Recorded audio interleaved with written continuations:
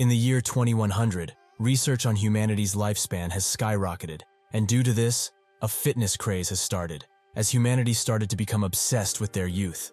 That was also the time when the holographic game, God's Domain, came into existence. The game functioned by simulating the player's real-life movements, which was a revolutionary mechanic that allowed it to become the most played game in the entire world. As such, many workshops for the game have also started to appear, and the stock prices of the financial groups that are backing those workshops grew as well. The years went on, and in the year 2139, this advanced even further. The story begins at the Shadow Workshop, where the protagonist, Feng, is fired. He is extremely hurt by this, as he has sacrificed tons of things for this game, and made the Shadow Workshop what it is today, with Lahua also becoming a world-class financial group thanks to him. However, even after all of that, they dare delete his account and fire him, solely because he is against them merging with other guilds? The man who threw the papers at him smiles, and explains that he will get 5 million credit points and a mansion, which should be enough for him to live a comfortable life from now on. Like what a great philosopher once said, one should be content with his lot. Without any other choice, Feng accepts their offer, but he is still extremely distraught, as he has built an entire empire. But now, it was taken away from him, solely because they thought he was a liability. He will not let it slide. Are they really considering him a beggar? He will show them who he is, even if he has to start from scratch. Suddenly he falls asleep, and a certain ringtone wakes him up. So he picks up, as his friend Hazy is calling him. He explains that the Shadow Workshop is recruiting at their school today, which makes Feng think that this is a prank, something which his friend used to do a lot. However, that is when Feng looks at his mirror and notices something that shocks him.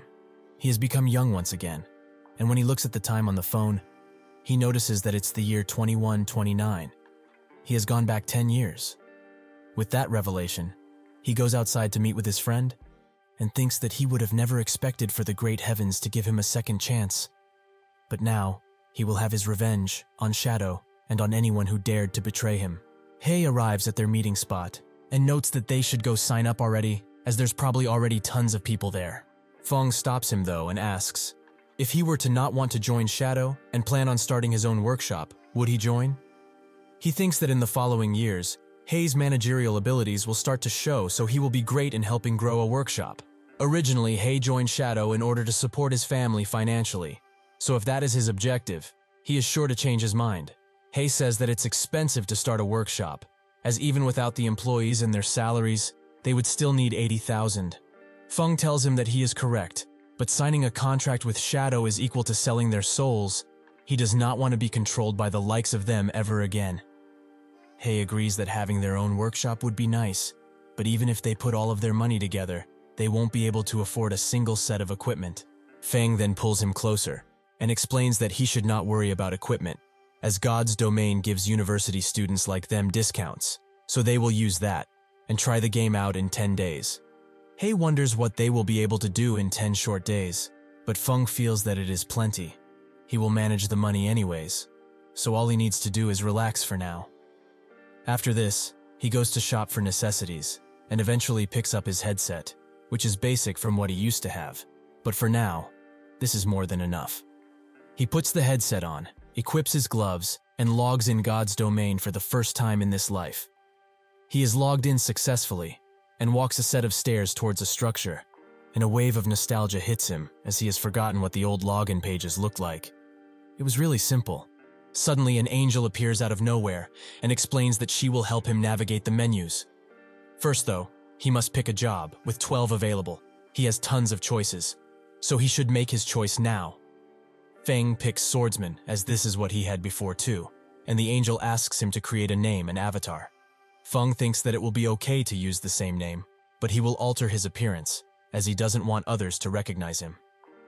The final part of the setup is to choose a birthplace in the Star Moon Kingdom, and Feng selects the White River City, as it's the 5th largest in the kingdom, and it's a great location for avoiding guild fights also, allowing him to level up whilst also keeping a low profile. After he is done, the angel transports him to the game world, but not before wishing him good luck. A ray of light engulfs Feng, and he arrives in a place called Redleaf Town, apparently a place he has been to before. Here, it can be seen just how active the game is, with tons of players gathering and doing quests. Feng checks his stats and finds that he has 4 free attribute points, which is a given, as a player is given 4 points upon leveling up, thus allowing them to build however they want. However, most people choose simply. If their role deals physical damage, they will prioritize strength. He did the same in his past life too. However, this time, he knows that agility is the way to go early, as he can do jobs much quicker this way. Agility raises one's movement and attack speed, so it's great to start with this attribute, but players will not find this out for a long time. Suddenly, he gets a call from Black Cloud, which is Hei, who explains that he chose the Cursemancer class and transported to Moonfall Town. Feng urges him to come to Redleaf Town, where he is, as he will help him with leveling up. But Hei is hesitant, as it will take him 7 hours to reach, and everyone is already leveling up. Won't he be left out? Feng explains that it doesn't matter, as with their goal in mind, to get enough funds to start the workshop, leveling up frantically, like everyone else is doing, isn't ideal. He also asks if he knows what a unique quest is, and Hei's eyes light up as he hears those words, as those are epic quests, and are called unique only because there is one in the entire server. Once it's done, it's gone for good. The rewards are also plentiful, so it's worth the effort. Feng arrives in a rundown part of town where only beggars reside, who immediately try to steal from him, but once he pulls out his sword, they calm down. He explains to Hei that there is a unique quest in this town. Hearing this, does he still want to level up in Moonfall Town? Hei is still unconvinced by this, as it will take him a lot of time to get there, but he also asks, how does he know so much? Is he perhaps in contact with one of the beta testers? Feng doesn't answer his question, and tells him once again to get to Redleaf Town, as after he's done with the quest, he will help him level up, and he promises that he will be able to level up much faster than normal players ever could. After their call is done, he approaches a specific beggar and asks if he needs anything. The beggar naturally asks for food, as he has not eaten in days, but Feng cannot fulfill his request. So he asks, does he have any other requests? There are many things he would do, for the right price, of course. It seems that these are the keywords that activate the quest, as the beggar asks him to kill the mayor of Redleaf Town, Cross. Suddenly, a system pop-up appears in front of Feng, where it presents him with a choice. Does he accept the unique quest? Feng naturally chooses yes, as this is what he came here for. Next up, he goes to the town hall and waits in line for the mayor's quest, as it is common etiquette to wait in line. Feng analyzes his stats, 2,400 GP and 1,500 mana. With his current level, he will not be able to defeat the mayor even if there were hundreds of him, as this guy is just too powerful. However, that does not stop Feng, as he throws the tomato he was eating straight into the mayor's face, which naturally angers him, and so he jumps Feng, who seems to have a trick up his sleeve. 15 minutes before this, when Feng first approached the town hall, he noticed just how far the queue line for the mayor's quest is. So now he feels kind of bad that he has to kill him. Feng continued to walk right next to the queue line, but that's when one of the players noticed him and told him to go back, if he doesn't want to become enemy number 1 to every player that is waiting. Feng smiles and thanks him for the advice, but he shouldn't worry, as he's not here for the mayor's mission. But he also shouldn't be here, as there are tons of other missions that are better than this one elsewhere.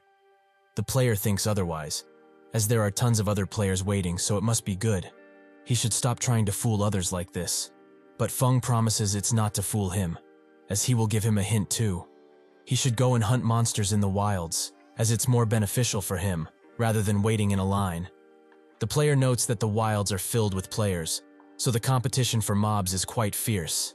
He would rather wait here than go through that pain. Feng explains that he should go to areas with fewer monsters if that is the case, as the monsters will spawn slower, and with nobody having any patience these days, not a soul will be there. So it's a free XP farm for him. The player is quite glad to hear this, and asks him to tell him about this spot too, if he knows where he is. For this information though, Feng asks for 20 copper coins, but the player refuses, as they all start with 10 copper coins anyway. Seeing that the player is hesitant, Feng offers him a deal. He gives him the 10 copper coins, and he will send him the location. However, if what he said is true, and he is able to easily level up, he will give him another 10 coins. He told him all of this because he saw greatness in him, but if he doesn't want to, he can just forget about it. The player reluctantly gives the coins, and after the transaction is done, Feng goes to buy 10 tomatoes with the money he earned. This catches the eyes of two female players who laugh at him, as they both think he is a fool. Why would anyone spend their starting money on that? After that, Feng went to the mayor and threw the tomato in his face, while also calling him tons of bad names, in hopes to anger him further. His tomato assault continued, which made the other players waiting for the quest quite scared, as they never expected to see such a maniac so early on. Naturally, after such a shameful display, the mayor regards Feng as an enemy, and in a split second, charges in, almost killing Feng, who is now quite low on HP. The other players watch in amazement, as he shouldn't have been able to survive that. But that's when the mayor's face slowly morphs, and he suddenly becomes a werewolf. He charges Feng once again, but before he can reach him, the town guards intervene, as werewolves are considered evil, so it's their job to protect the town. Feng was aiming for this, but he needed to do it with tomatoes because they deal no damage. As if he did damage to the mayor, the guards would have also attacked him. But now, since the mayor has turned into a dark creature, the guards are programmed to kill him. The players, seeing this as an opportunity, also charge in, and notes of attacks are unleashed on the mayor until he eventually dies. Unfortunately for the players, the mayor did not drop a single item, or he did, but Feng took it, and he's long gone.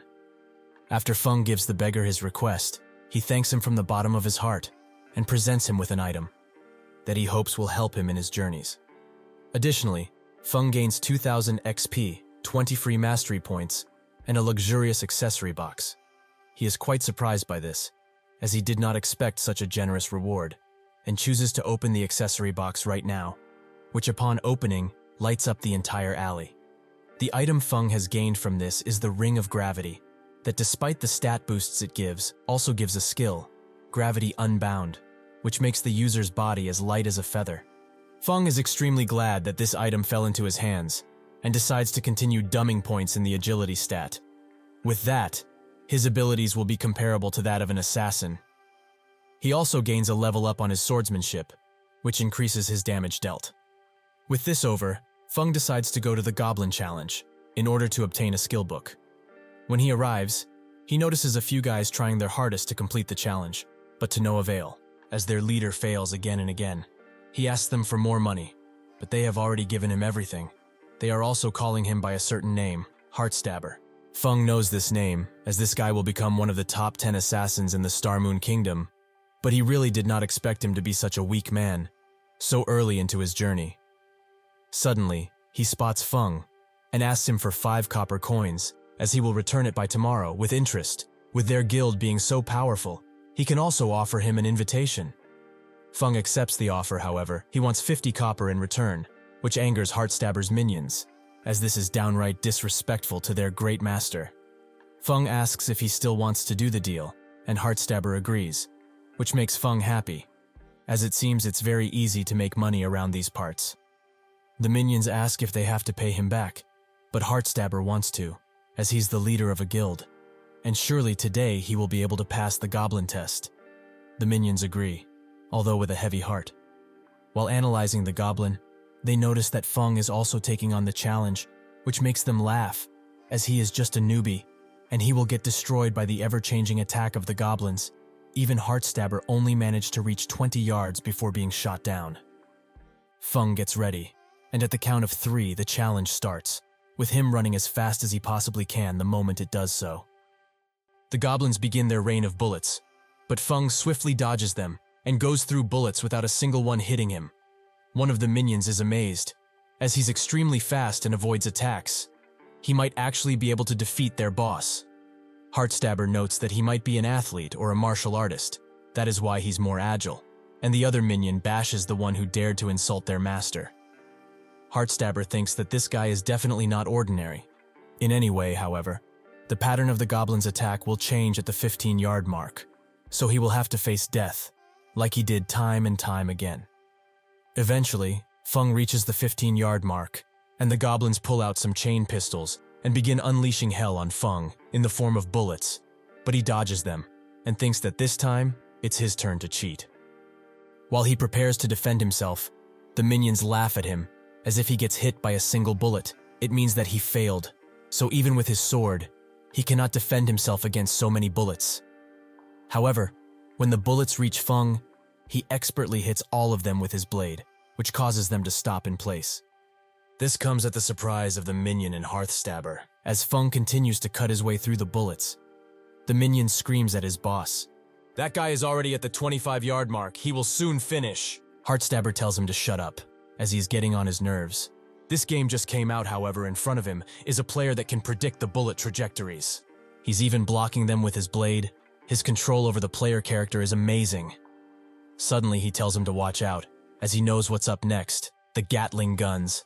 The goblins unleash a flurry of bullets like never before, which makes Hearthstabber think that this challenge is impossible. However, Feng goes past his expectations and defends himself with all of his might. The final attack is a mighty explosion, and the spectators watch closely, and fortunately Feng makes it out, with him jumping to the finish line. The goblin holding the flag congratulates him, as his clear time was 14 seconds. Thus, he achieved the bronze ranking.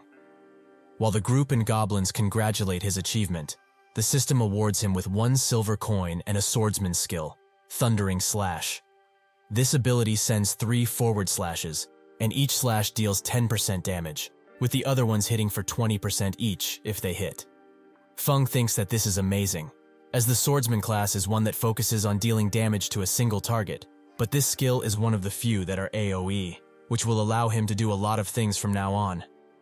Suddenly, he notices the group looking at him greedily, so he tells them to continue trying, as he is leaving, but they should not forget that they still have 50 copper to give him. The minions think that this is the perfect opportunity to take his prize and book it.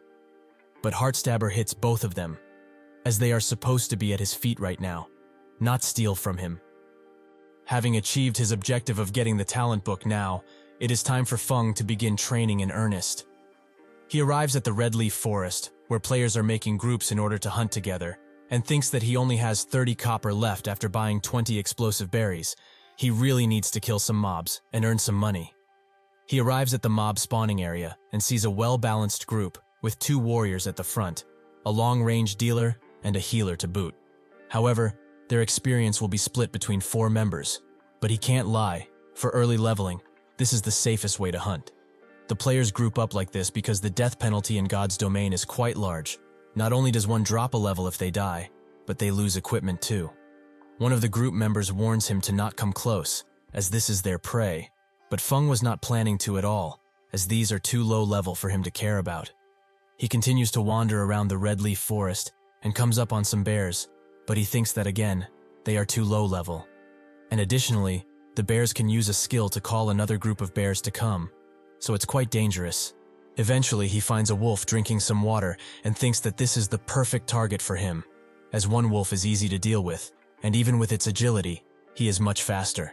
He continues to step back until he goes too far and the earth falls beneath him as he has reached the end of the hill. Feng manages to land beautifully somehow, but this blunder causes him to be at the front of a wolf den, who seems extremely hungry for his flesh. They start chasing after him, and Feng laments deciding to hunt that damn wolf. The wolves try to take a bite of him. However, he moves through them, and without much choice, he uses the gravity ring to increase his speed. Thus, he manages to get away. Due to his panic, he didn't see where he was running to, but it seems he has arrived at the central mountain range, which might be a good thing for him, as he heard that a silver chest is hidden at the peak of this mountain, which he will gladly take. Eventually, Feng arrives at the target location, and notes that normally, one couldn't get up here, and would need to use a skill like the hidden skill, Flying Steps, in order to get up there, which unlocks after players put 40 points in agility. However, for him it is quite easy, as he has his ring, which allows him to climb the mountain without much effort. When he arrives at the top of the mountain, a giant green hand emerges from the ground, but he has expected this. This beast is called the Rock Giant, and it's level 5. Feng prepared the berries specifically for this mob, as they impair the movement speed of the target by 30%, and turning speed is also reduced by 70%. Feng uses one of them after dodging an attack, which slows the already slow giant tremendously, allowing Feng to go behind him and strike twice. This is Feng's strategy, to use the berries on the giant and hit it freely, which will give him tons of proficiency XP. The giant tries to retaliate, but it is far too slow for such an agile swordsman, so it misses entirely. Feng continues to strike the giant again and again until he is done with it and slays it. Fortunately, the giant also drops a piece of gear, the gorgeous cloth shirt, which has pretty nice stats for now. Feng notices a few bats coming out of a cave, so he decides to go exploring in it, which makes him eventually find shrews, a level 6 elite mob. This might seem intimidating, but Feng still attacks, as a level 6 elite is still pretty doable. He decides to attack it before it wakes up, which only takes a sliver of his HP. Shrews wakes up angry and can speak, calling Feng a puny mortal who does not know his place. Feng manages to dodge upwards and prepares a berry, as even if this lump has tons of HP, it has no agility, and if he uses a berry, he will have an easy time. Just like with the giant. He manages to activate one before shrews can do anything, and this allows him to unleash a flurry of attacks, which deal little damage, but they do damage nonetheless. However, the elite heals back all the damage he took. As the elites do this, they heal 2% of their total health every 5 seconds. Feng thinks that his attacks cannot keep up with this guy's mighty regeneration, so he must use Thundering Flash as efficiently as possible in order to deal some damage. His idea seems to be working, as the elite receives more damage than he can heal, but suddenly, it sends Feng flying back using a barrier and smashes the ground beneath them in pieces, which makes Feng think that this is its party wipe technique. He is a solo player, however, and manages to dodge the large attack pretty easily, but that's when he notices that the elite has entered a fatigued state, which is what bosses go through once they unleash their ultimate attacks. During this period, their defense, regeneration, and attack drop drastically. Feng thinks that it's now or never, so he charges in swiftly and stabs the giant's eye with his sword. Shrews tries to defend himself, but Feng moves ever so swiftly and drops down, allowing him to cut up the giant's leg with ease. Unfortunately, the fatigue state ends, and the gigantic elite moves behind Feng using a teleportation technique, which allows it to hit Feng with all of its might. This sends Feng flying, but he survives in just 2 HP. Instead of lamenting, he smiles, as this is the final chance he has at defeating this thing. He charges in using Thundering Slash and follows it up with a mighty slash. Finally, he throws the sword in Shrew's core, which destroys him utterly. The elite starts dropping his loot, and among it is a skill, Parry, which does what it says. Feng decides to learn it now, as it might save his skin one day, and leaves out of the cave fully equipped, thinking that now is the perfect time to really scale the mountain. When he arrives at the top of the mountain, he spots a small town, but also very dense fog that shouldn't be here in the first place. Suddenly, the system announces that he has discovered the Lost Lands and activates a hidden quest, Past Glory. Feng tries to remember something about this, but he only remembers that there was a mithril chest around here, nothing about a hidden quest. The quest prompt doesn't give him a clear objective, and so he remembers that this is a special mission that will only be triggered in a specific area, and it will be sealed permanently once it's done. Feng remembers because some forum users kept bragging about it constantly, but he never expected that he would bump into one. However, since he's already here, he might as well give it a try. Push comes to shove, he will just die and return to the city. He enters a few homes and begins exploring, but he finds nothing of value to the quest, which angers him, as this is taking way too much of his time.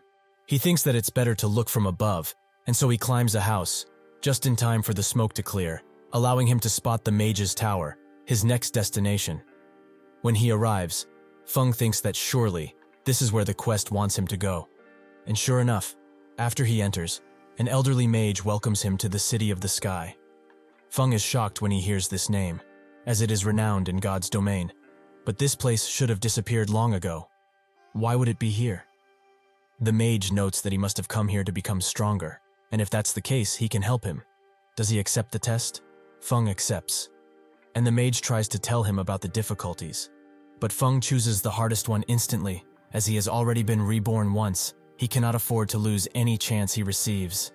The mage admires his courage and wishes him good luck on the quest. With that, the quest updates. He must face up against 1,000 monsters of the same level and kill a minimum of 500 to pass. The limit is 4 hours.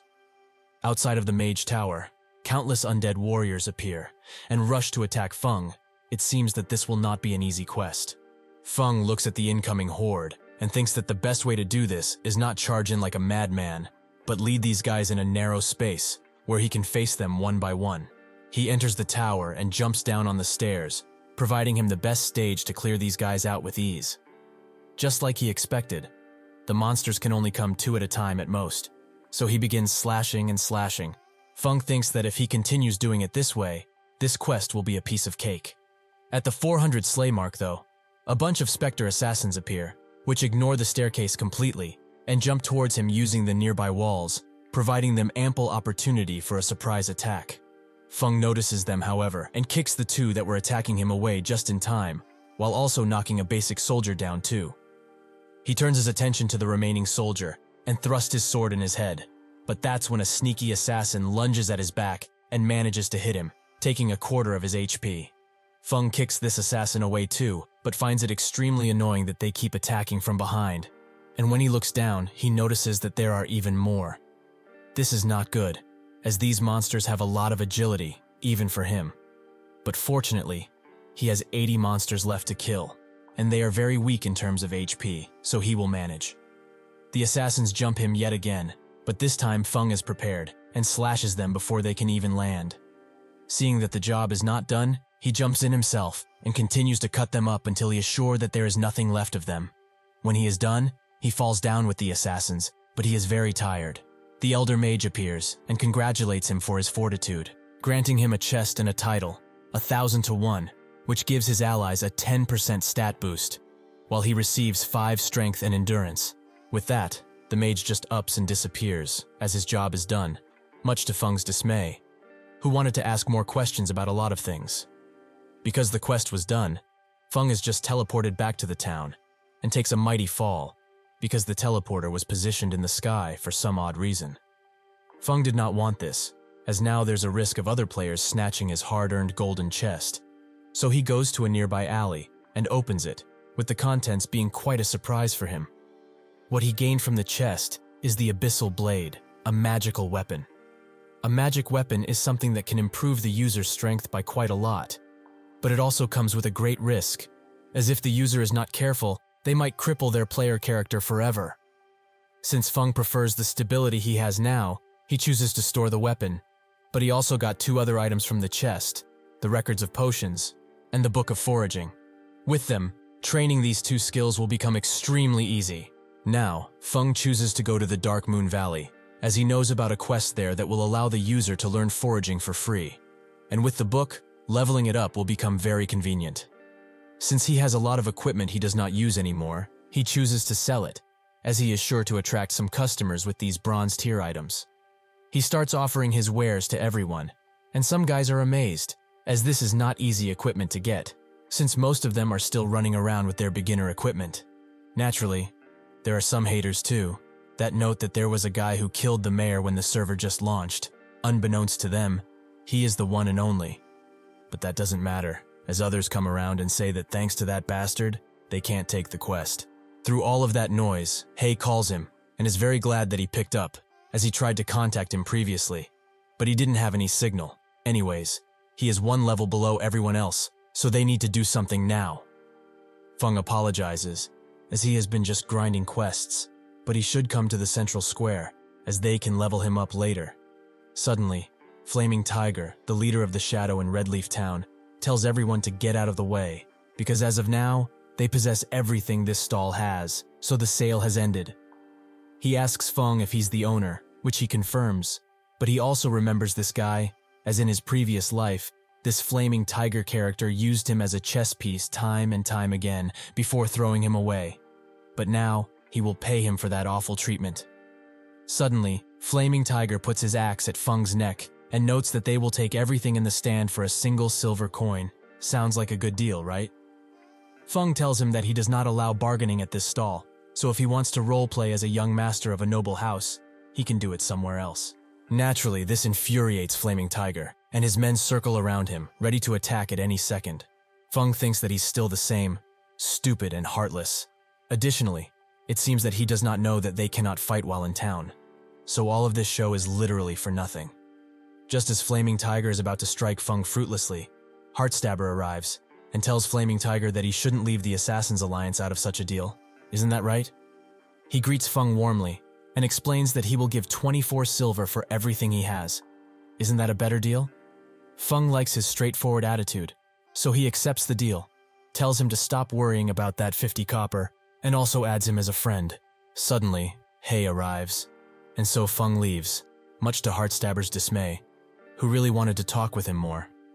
Hei asks what they're going to do now, and Feng notes that they will just farm monsters at the Dark Moon Valley, which surprises Hei, as that place is home to level 4 monsters which are extremely dangerous. Feng tells him not to worry, as he has a plan, and one of Flaming Tiger's subordinates asks if he's really going to let him go like that. He tells this subordinate, Quiet Wolf, to keep a really close eye on that kid, as he will not allow this kind of disrespect, and will definitely make him regret not selling to them. While they walk to the Dark Moon Valley, Hei asks if they are really going there, as that territory is filled to the brim with level 4 monsters, and most players dare not hunt monsters who are even 1 level higher than them. So how are they going to defeat the beasts, when they are level 2 and level 0 respectively? Feng tells him to not worry, as like he said, he knows an expert from the beta test, so he knows a few tips and tricks to keep them alive for longer. Hei asks if he really is a trustworthy source, but Feng asks him, since the public server launched, how many level 2 players does he think are in the entire server? The majority of the elites in the workshops are still level 1, and he only managed to get to level 2 with the information provided by the generous beta tester. Hei, after hearing this, gains newfound confidence, but unfortunately, Quiet Wolf is after them, who is also quite puzzled as to why they are going to a level 4 zone, but it does not matter, as he is sure this will be a deadly trip. After a while, Hei spots a cunning snow fox, a level 2 monster, and Feng thinks that this is lucky, as blue-name monsters are elites, so they are very valuable. While he charges in, he tells Hei to damage the beast from range, and leave the tanking to him. Feng moves slowly, and surprises the beast with a swift attack, but he only dealt 32 damage, which Feng did not expect at all. The fox, after regaining its footing, jumps back at Feng, who manages to block its attack with his sword, but after he lets go, he is dealt 49 damage. Hei does not know what to do, but Feng screams at him to get his act together, and attack the thing with all that he's got. Hei does just that, but he only deals 5 to the fox, which he is scared of, as he has dumped every stat point into intelligence. Feng encourages him to not be scared, as he will keep the aggro on him. All he needs to do is continue attacking the thing. Hei does just that, but the beast manages to land another blow on Feng, who is now very low HP. This comes at the gladness of Quiet Wolf, who thinks that he won't have to do anything. The fox jumps into attack once again, and keeps biting Feng's sword again and again, which starts deteriorating fast, and it will soon be destroyed. In a last-ditch effort, Feng hits the fox in the gut and throws it away. He did not want to do this, but it seems that he will have to start using his abilities from now on. He dodges the fox's next attack, and drinks an iron beer, which decreases the level of the enemy in front of him by 2, which will certainly give him the opportunity to end this. With this advantage, he starts striking the fox again and again, much to Hei's surprise. But Feng feels that it's not enough, and prepares a large strike to finish the fight. But suddenly, an invisible force rushes to him, and Feng barely manages to dodge the incoming blade. Quiet Wolf appears, and notes that he's pretty observative, to dodge an invisible attack like that. Feng is surprised, but not shocked, as he knew that Flaming Tiger only kept around awful company, such as this coward. Suddenly, the monster uses gigantification, and its attack, speed, and health are all increased by 20%. This puts Feng in an awful situation, and Hei screams at him to watch out, as the assassin dude is trying to pin him down with the help of the fox. Seeing this, Feng uses his brain and kicks the fox that is charging at him directly in Quiet Wolf's direction, which surprises the both of them and takes out the assassins, as he cannot hope to dodge such a fast attack. With that, the only opponent they have remaining is the fox, which they attack in unison, allowing them to eventually take it down, which awards them with 10 EXP each. The drop from the fox is a common Blackwood staff that is of bronze tier and would be really useful on a mage. Feng thinks the same too, and gives it to Hei, as it will be better on him, since he is intelligence-based. Hei doesn't feel that this is fair, since without him, he wouldn't have dreamed of ever taking down the fox. But Feng tells him to stop being polite like they are strangers. He is a cursemancer, and this staff is for people like him, not a swordsman who doesn't even know how to use it. With that explanation, Hei graciously accepts his new gift and is quite glad to have a new item. Back in the town, Flaming Tiger kicks Quiet Wolf around because he couldn't even manage to deal with a level 2 swordsman. Quiet Wolf thinks that Flaming Tiger is a vicious and merciless man, so he will most definitely kick him out of the party if he tells him that he was killed while attempting to ambush the target. To save his skin, Quiet Wolf fabricates a story that he found a rare elite in the wilds, but it was discovered by Feng too, just as he was about to finish it off. Additionally, he also had someone new with him, and they were both heading for Dark Moon Valley. If he goes there too, he is positive that he will be able to retrieve the drop from the elite monster. After hearing elite monster, Flaming Tiger's ears perked up, and he tells everyone in his group that now they will go to the Dark Moon Valley too. How dare a mere beginner steal what belongs to him? He is going to make sure that he never touches this game again. Hei and Feng wait around in a forge, and Hei wonders just how long they're going to be waiting around, as it has been half an hour already. But Feng tells him to be patient, as this is the only way to trigger the quest he wants. 10 minutes later, the blacksmith notices them and asks if they are interested in forging, which Feng says that he is. It has been his dream ever since he was young. With that, he gets the hidden quest, Road to Forging, where he must give Master Jack 100 pieces of meteorite ore from the Crimson Star Mine. Hei and Feng arrive at the mine, where the recommended level is 4, and it is filled to the brim with burly kobolds. Feng pulls out a smoke bomb that reduces the visibility in a 10-yard radius for 1 entire hour. He throws it in the middle of the kobolds and tells Hei to start shooting beams. Seeing that he is still level 0 and he has nothing to lose, he does just that and hits one of the kobolds quite well, but it doesn't die, and it turns his way. Hei thinks that this is the end, but Feng explains that the smoke bomb will cover him, and since the kobolds have poor vision already, they won't be able to see him if he remains at 30 yards distance from them. He will be safe. Hei continues attacking and manages to take one of them down, which makes him think that this is very easy XP, so he continues shooting beams until all of the kobolds in the area are down. He recharges his mana with a potion and tells Feng to look at the amount of loot that they dropped, some meteorite ore, but also a level 3 cloth armor piece. Feng remembers that the drop rate of a single piece of meteorite is 1 per 100 kobolds, but Hei only killed a couple dozen and already has several pieces of ore. The luck they have is truly amazing.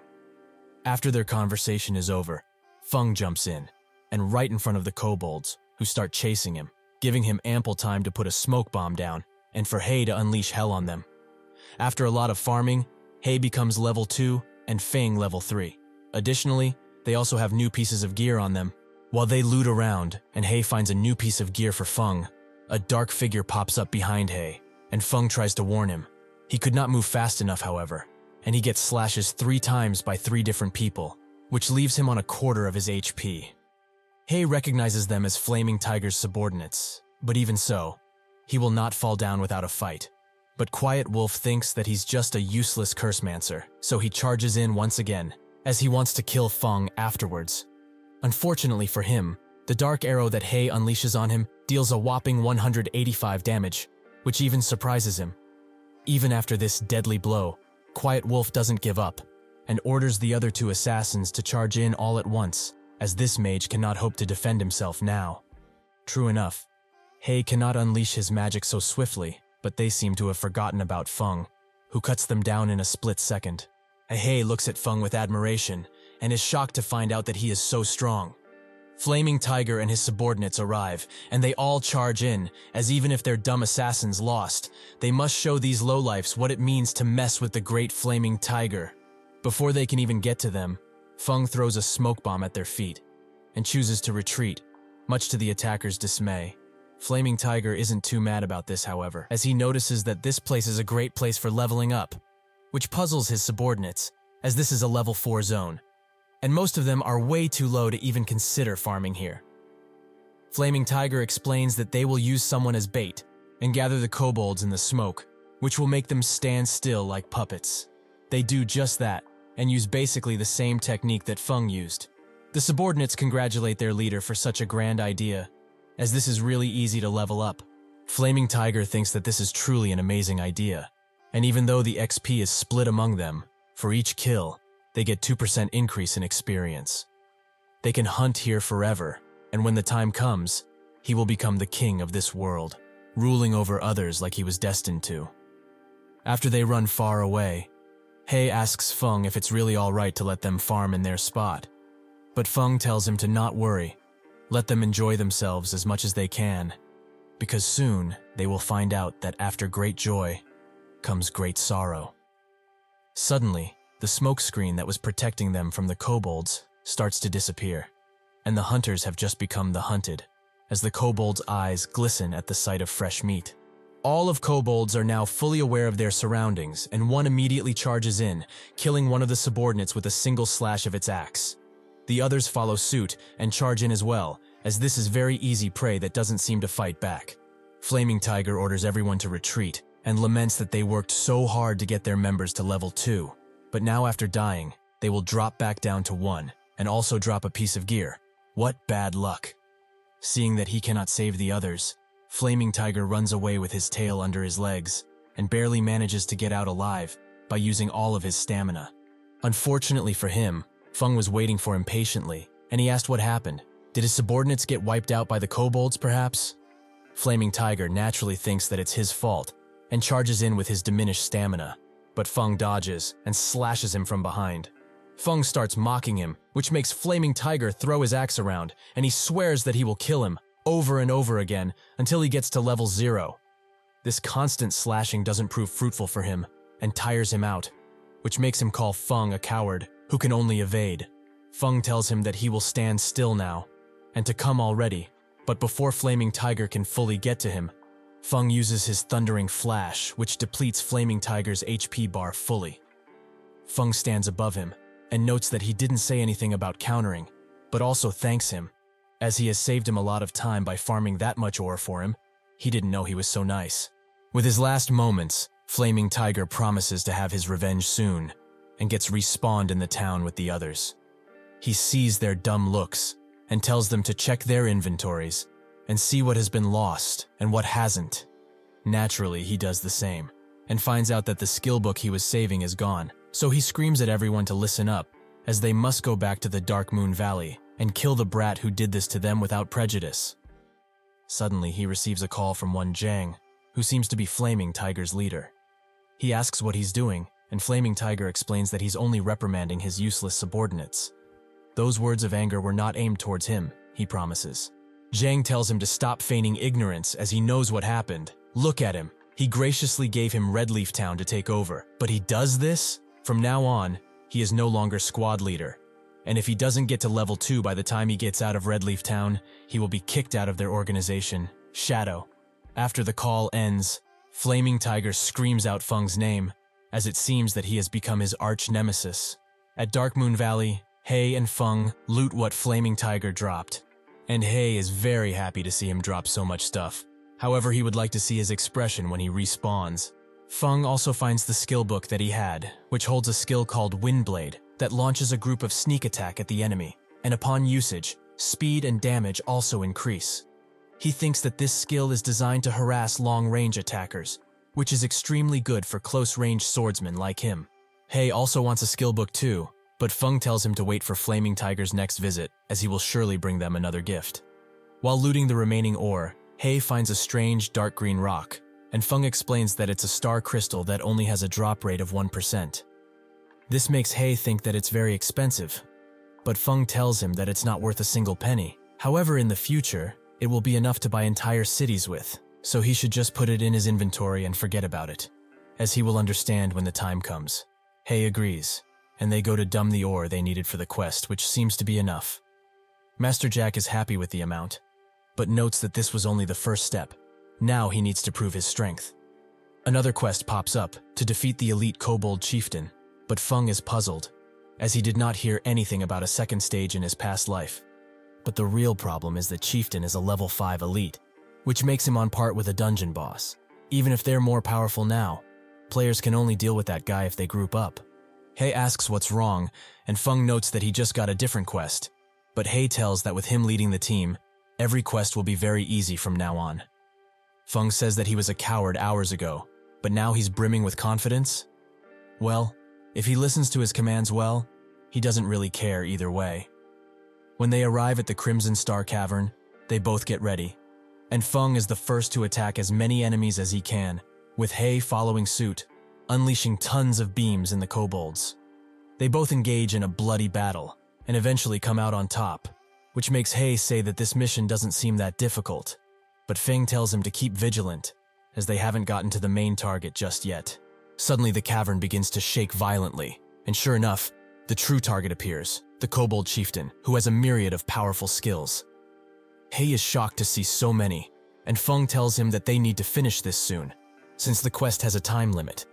He asks if they can really defeat such a beast, as even if they ignore its gigantic health pool, it has extremely high defense, and he is sure that if they take a blow from that huge axe, it's over.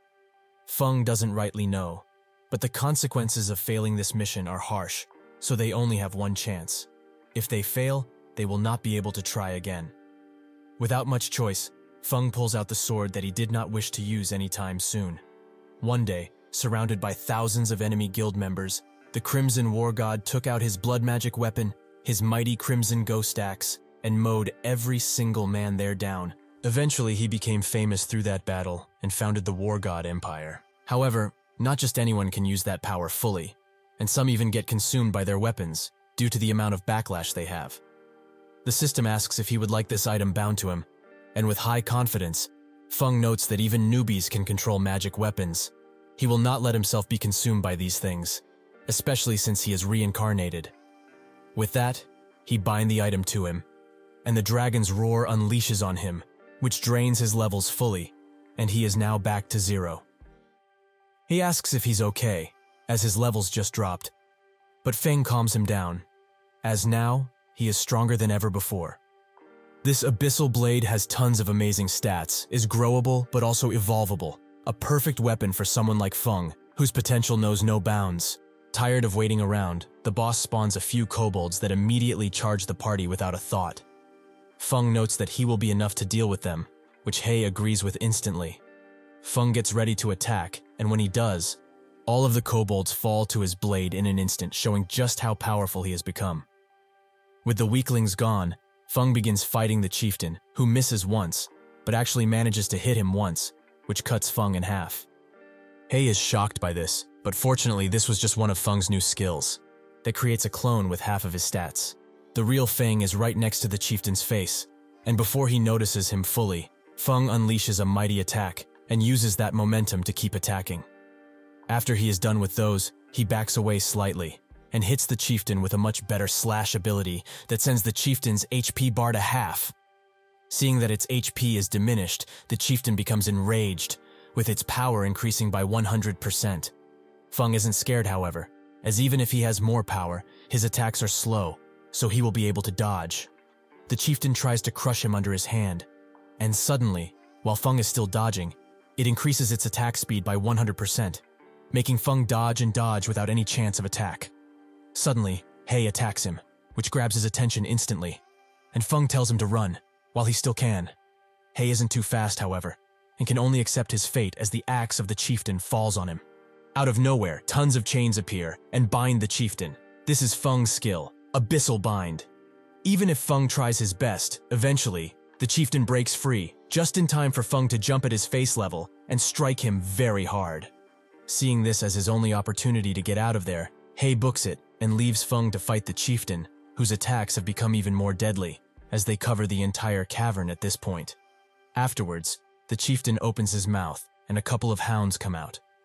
Feng knows that the boss is just trying to buy time with this, but he cannot drag this any longer, so he will have to use that skill.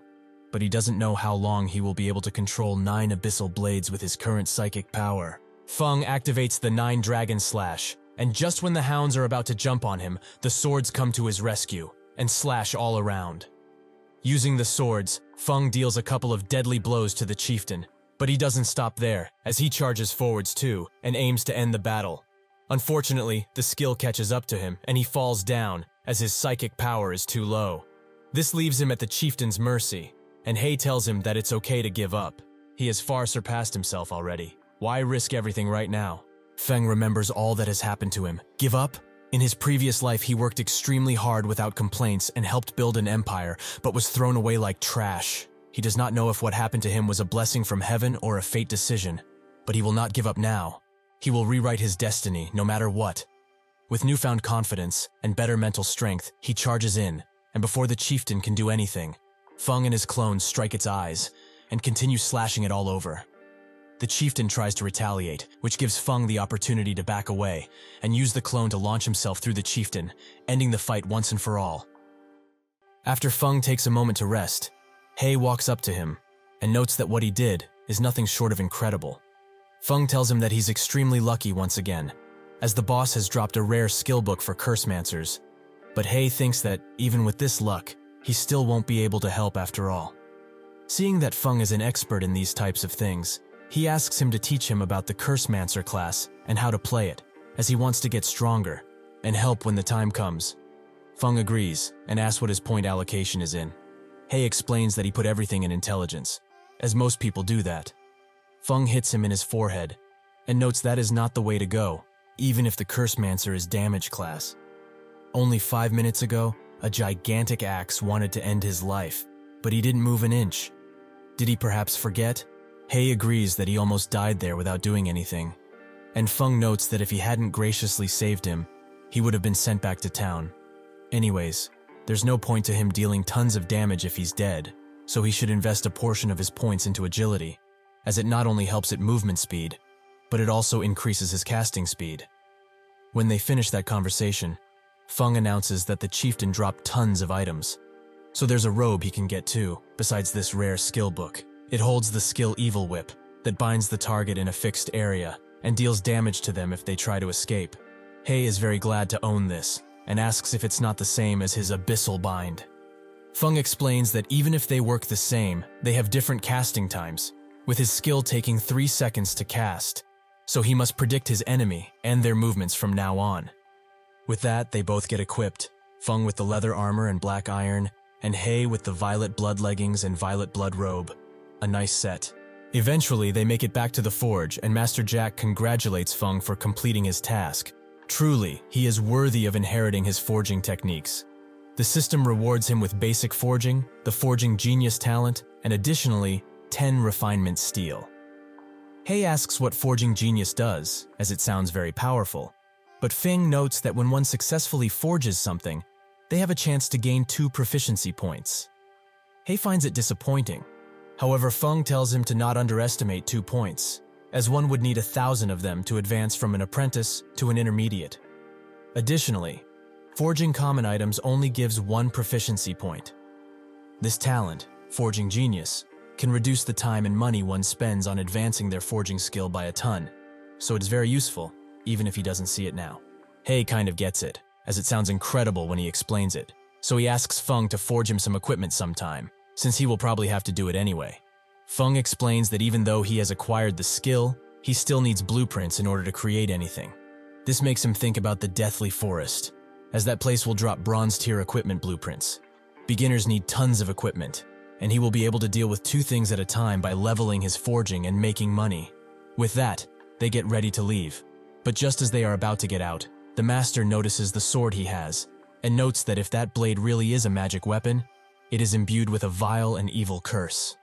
Additionally, now that he looks better at him, the curse has already started to seep into his body, and he will soon receive backlash from it. However, this is his first time seeing such a weapon in all of his years as a smith, so may he see it just for a little bit. Feng thinks that this must be some type of hidden quest, and so he gives it to him. Master Jack carefully wields the blade, and explains that this is a famous sword, forged by the very renowned craftsman Ulysses, from the Feng of the Black Dragon King.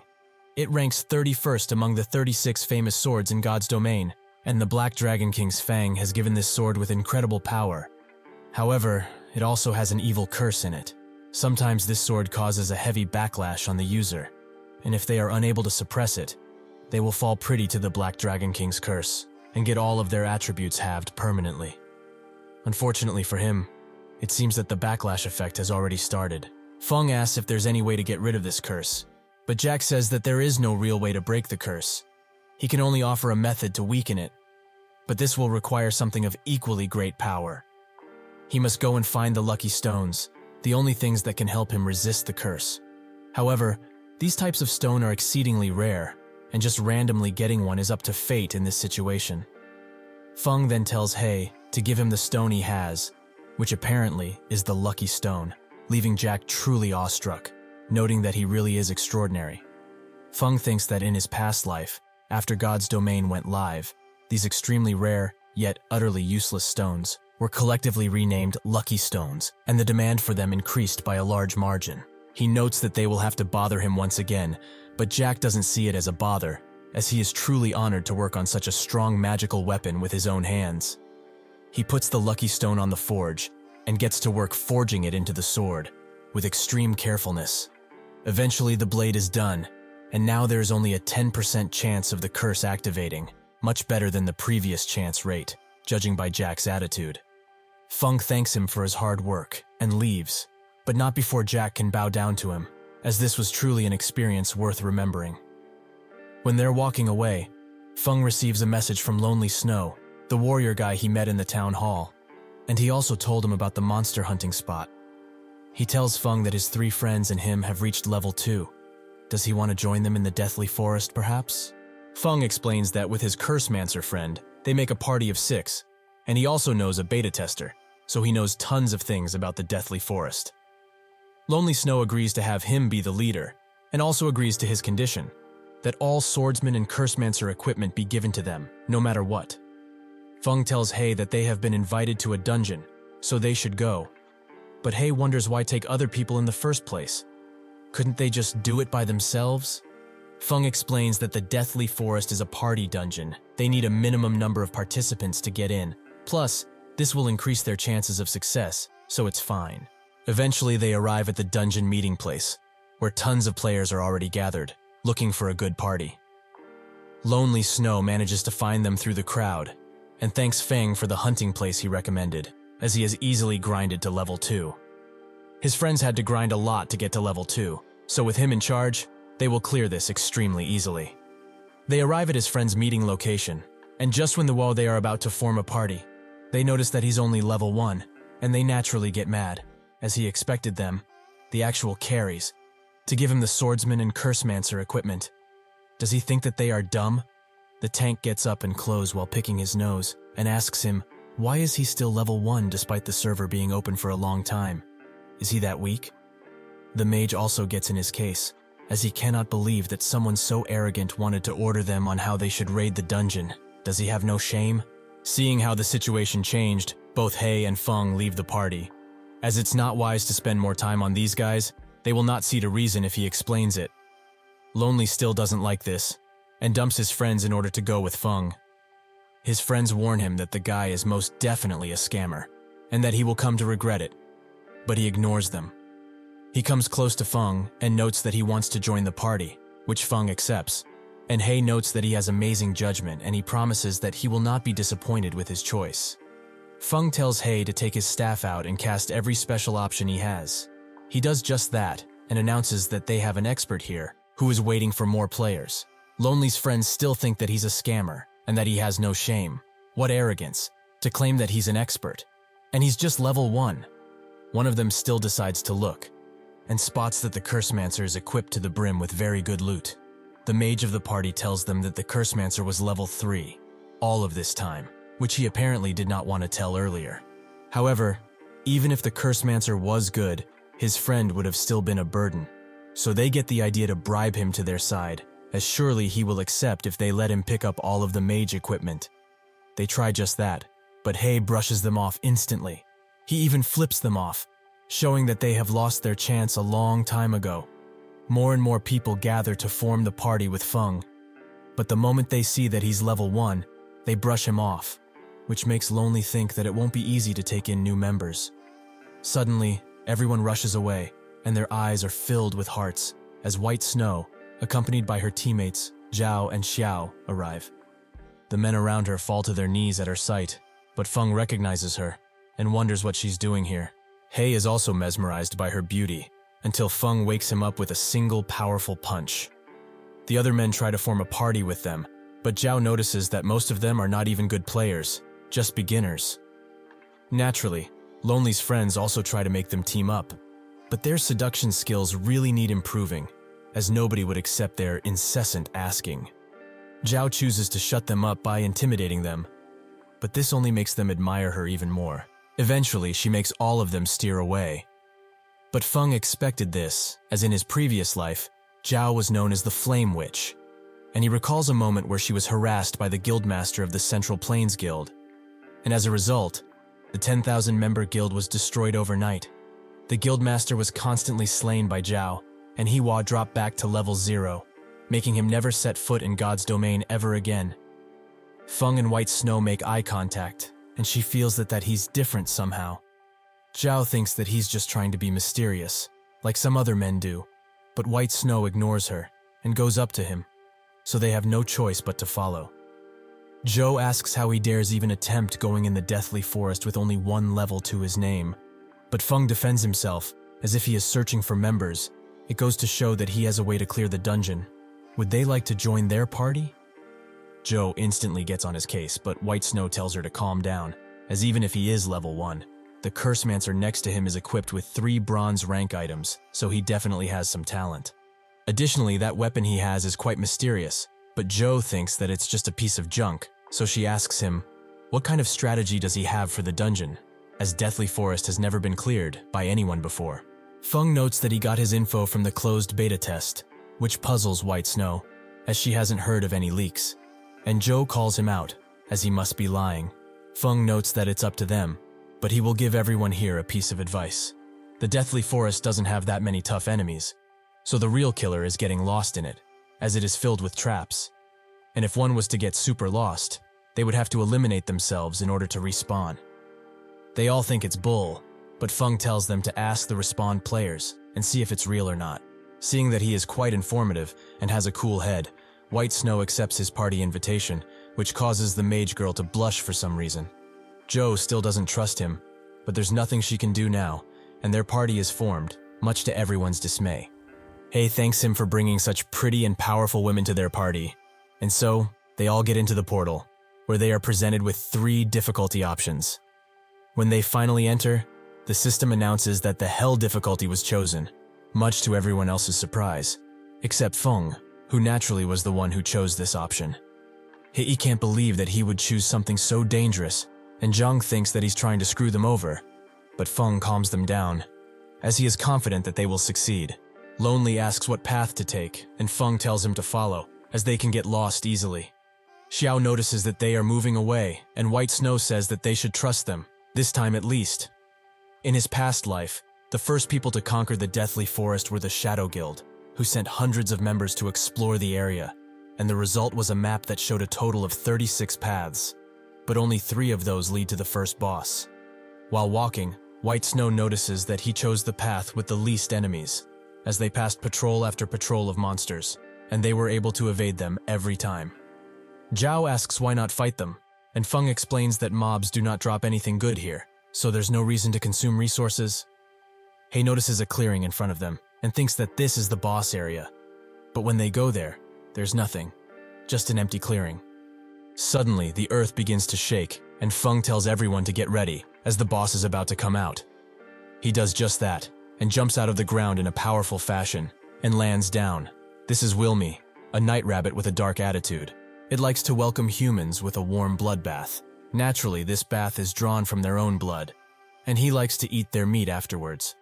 Feng tells them to not be intimidated, as they are surely ready for this moment, and White Snow gets in front, ready to protect Xiao. Feng asks her to keep playing the role of tank, and tells Xiao to not pull too much aggro from the mob. The role of tank is played by those who have a class that has high defense and health. Their responsibility is to make the monsters focus on them, while the other players attack from behind. But the attackers should be careful too, as if they pull too much aggro, they will be the ones attacked by the boss. Feng promises to give the clearest instructions possible, but suddenly, Lonely charges in without a thought in his mind. While Lonely charges in, Feng tells him not to, as they would at least have to get buffs from Xiao first. Unfortunately, Lonely cannot stop his skill while it is in effect, but he still attempts it, leaving him to fly towards the bunny, which is quite confused, but nonetheless this is the perfect opportunity to strike Lonely down. He thinks that this is the end for him. But Hei says otherwise as he unleashes his binding spell on the bunny, leaving him completely motionless. Lonely thanks him for the support, and without any room to raise his sword, he headbutts the rabbit, which damages him more than it does the creature, but it was a valiant assault. Zhao wonders if this guy thinks he's a cannonball or something, and Xiao instantly gets to heal him, which he is very thankful for.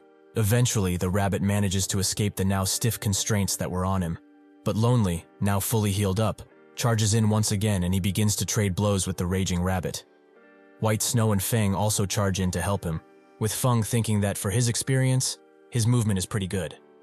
They both manage to strike the rabbit, and Zhao also wants to contribute, so she tells Lonely to get out of the way and unleashes a mighty flame attack that hits the rabbit for 118 damage.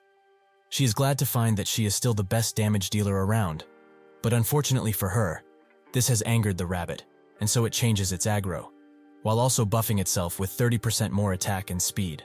Both Feng and White Snow notice that the boss has changed aggro, and Zhao is quite puzzled by this, until the rabbit tries to claw at her. She finally remembers what Feng said about the tank and aggro, but now she cannot do anything to defend herself quickly. Suddenly, Feng uses a thundering flash on the rabbit, which hits it perfectly and grabs its attention very well. He explains that the boss in its enraged state has too much damage, so if they cannot defend against it, they should let him aggro the rabbit, as he is the quickest out of all of them. Zhao doesn't have to be told twice and runs away, leaving the rabbit to attack Feng. It slashes him away with its claws, and after there is distance, the rabbit jumps high into the air and uses Death Claws, an ability that forms a couple of deadly slash-like projectiles. Seeing that Feng has protected against the attacks, the rabbit drops down and begins spinning around in place, which is apparently another ability, Killing Feast, that allows the rabbit to steadily approach Feng. He defends himself against this spinning attack, but some damage still goes through due to the impact. White Snow decides to help him now, and kicks the rabbit away, who is now tired from all of the action. Xiao heals Feng up, and he tells them to attack now while it is weakened, as its defenses are lower than ever. He also warns Zhao specifically to not steal the aggro again with her damage, which on the surface seems like she understands, but her true feelings are that she wants to rip him in half. They all attack the boss at once, and Hei pushes them further, as the rabbit has little HP left. Feng uses an ability to throw it into the air, and Zhao finds this as an opportunity to unleash a larger attack, which creates large explosions all around the boss, and some even hit him. This attack was enough to slay him, and he drops tons of loot, which Lonely and Hei notice, but their celebrations are cut short by Feng, who tells them to heal up first, then split the loot. They all do just that, and Feng explains that the final boss is renowned for catching players by surprise, but it's not that difficult to defeat it, as long as they are ready. Xiao asks what he means, and suddenly the boss starts spawning a werewolf that is the same rank as the rabbit. This time, however, the party is not surprised at all and ready, which leaves the werewolf quite confused, as this is not the reaction he expected. Furthermore, when he sees the party charges in, he tries to retreat. Unfortunately for him, this party is resolute in their decisions, and defeats him in a very short time. After the wolf boss dissipates into air, he drops even more loot than the rabbit, and most of it is very high quality, something which is to be expected since they defeated the hell difficulty. As promised, White Snow lets them choose the gear first. Feng is glad to find a blueprint on his first dungeon try, and the others also find some sweet items inside of this large pile. Hei equips himself with some dark gauntlet, a new dark robe, and also learns the Hellflame skill. Loyal learns the Whirlwind Slash, and also finds a new sword, an Iron Greatsword. Zhou looks at them and their looting, making her say that they probably got all of the good things in that loot drop, but Xiao notes that without them, they wouldn't have been able to clear this dungeon, so it's only right to let them loot first. After Feng's party is done looting, White Snow is surprised to see some good items still left, and so she thanks Feng. Zhao wonders what it is and sees that they left a potion recipe, which is very rare right now, but why? Feng explains that they played a very important role in this raid too, so he couldn't just leave them with nothing. Zhao seems touched by this gesture, and at the entrance to Deathly Forest, the players that are gathered start chatting about who will clear the dungeon first, with some of them thinking that it will be the Heaven's Crown and others the Assassin's Alliance. Unfortunately for them, their speculations are wrong, as Feng and his party were the first ones to clear the dungeon, leaving everyone shocked at this outcome. They watch as the party removes themselves from the portal and notice that they are all wearing high-quality gear now, which naturally attracts a few eyes of envy from others. White Snow invites Feng and his party in their guild, Ouroboros. But Feng is used to playing in a smaller group, so he really isn't interested in joining a guild at the current moment. White Snow respects his decision. However, in 3 days, her guild will be raiding an uncleared 20-man dungeon, Dark Moon Graveyard, and she would like to know if he's interested. Feng knows that only players with level 5 or above can enter that dungeon. So is she that confident in being able to gather so many people with such a high level, only in 2 days? She notes that he shouldn't underestimate Ouroboros like this, and truthfully, she's right. Ouroboros doesn't refer to a single guild in a specific game. It is actually the leading guild organization among the dozens of virtual game worlds on the market out now. Ever since the start of God's domain, conglomerates all around have been brushing into this new world, hoping to get a share of the emerging virtual market. Like them, Ouroboros had also wanted a piece of God's domain for a long time, and they would use financial means in the real world to invest the strongest forces in God's domain. Truly, gathering a 20-man group in only 2 days must be quite easy for them. White Snow adds Feng as her friend, so she can invite him when the time comes, and he notes that he believes in Ouroboros' strength, but she should reserve him a spot to let him pick any swordsman equipment and blueprints. Joe thinks that he isn't humble at all, but Feng doesn't care. While Hei says that he is truly amazing, he managed to get a spot on White Snow's friend list. After she and her party leave, the other male players start staring Feng and his party down, which they notice quickly. Feng just tells them to bolt out of here, and they do just that, while the other players chase them around and ask them tons of questions about White Snow and the dungeon.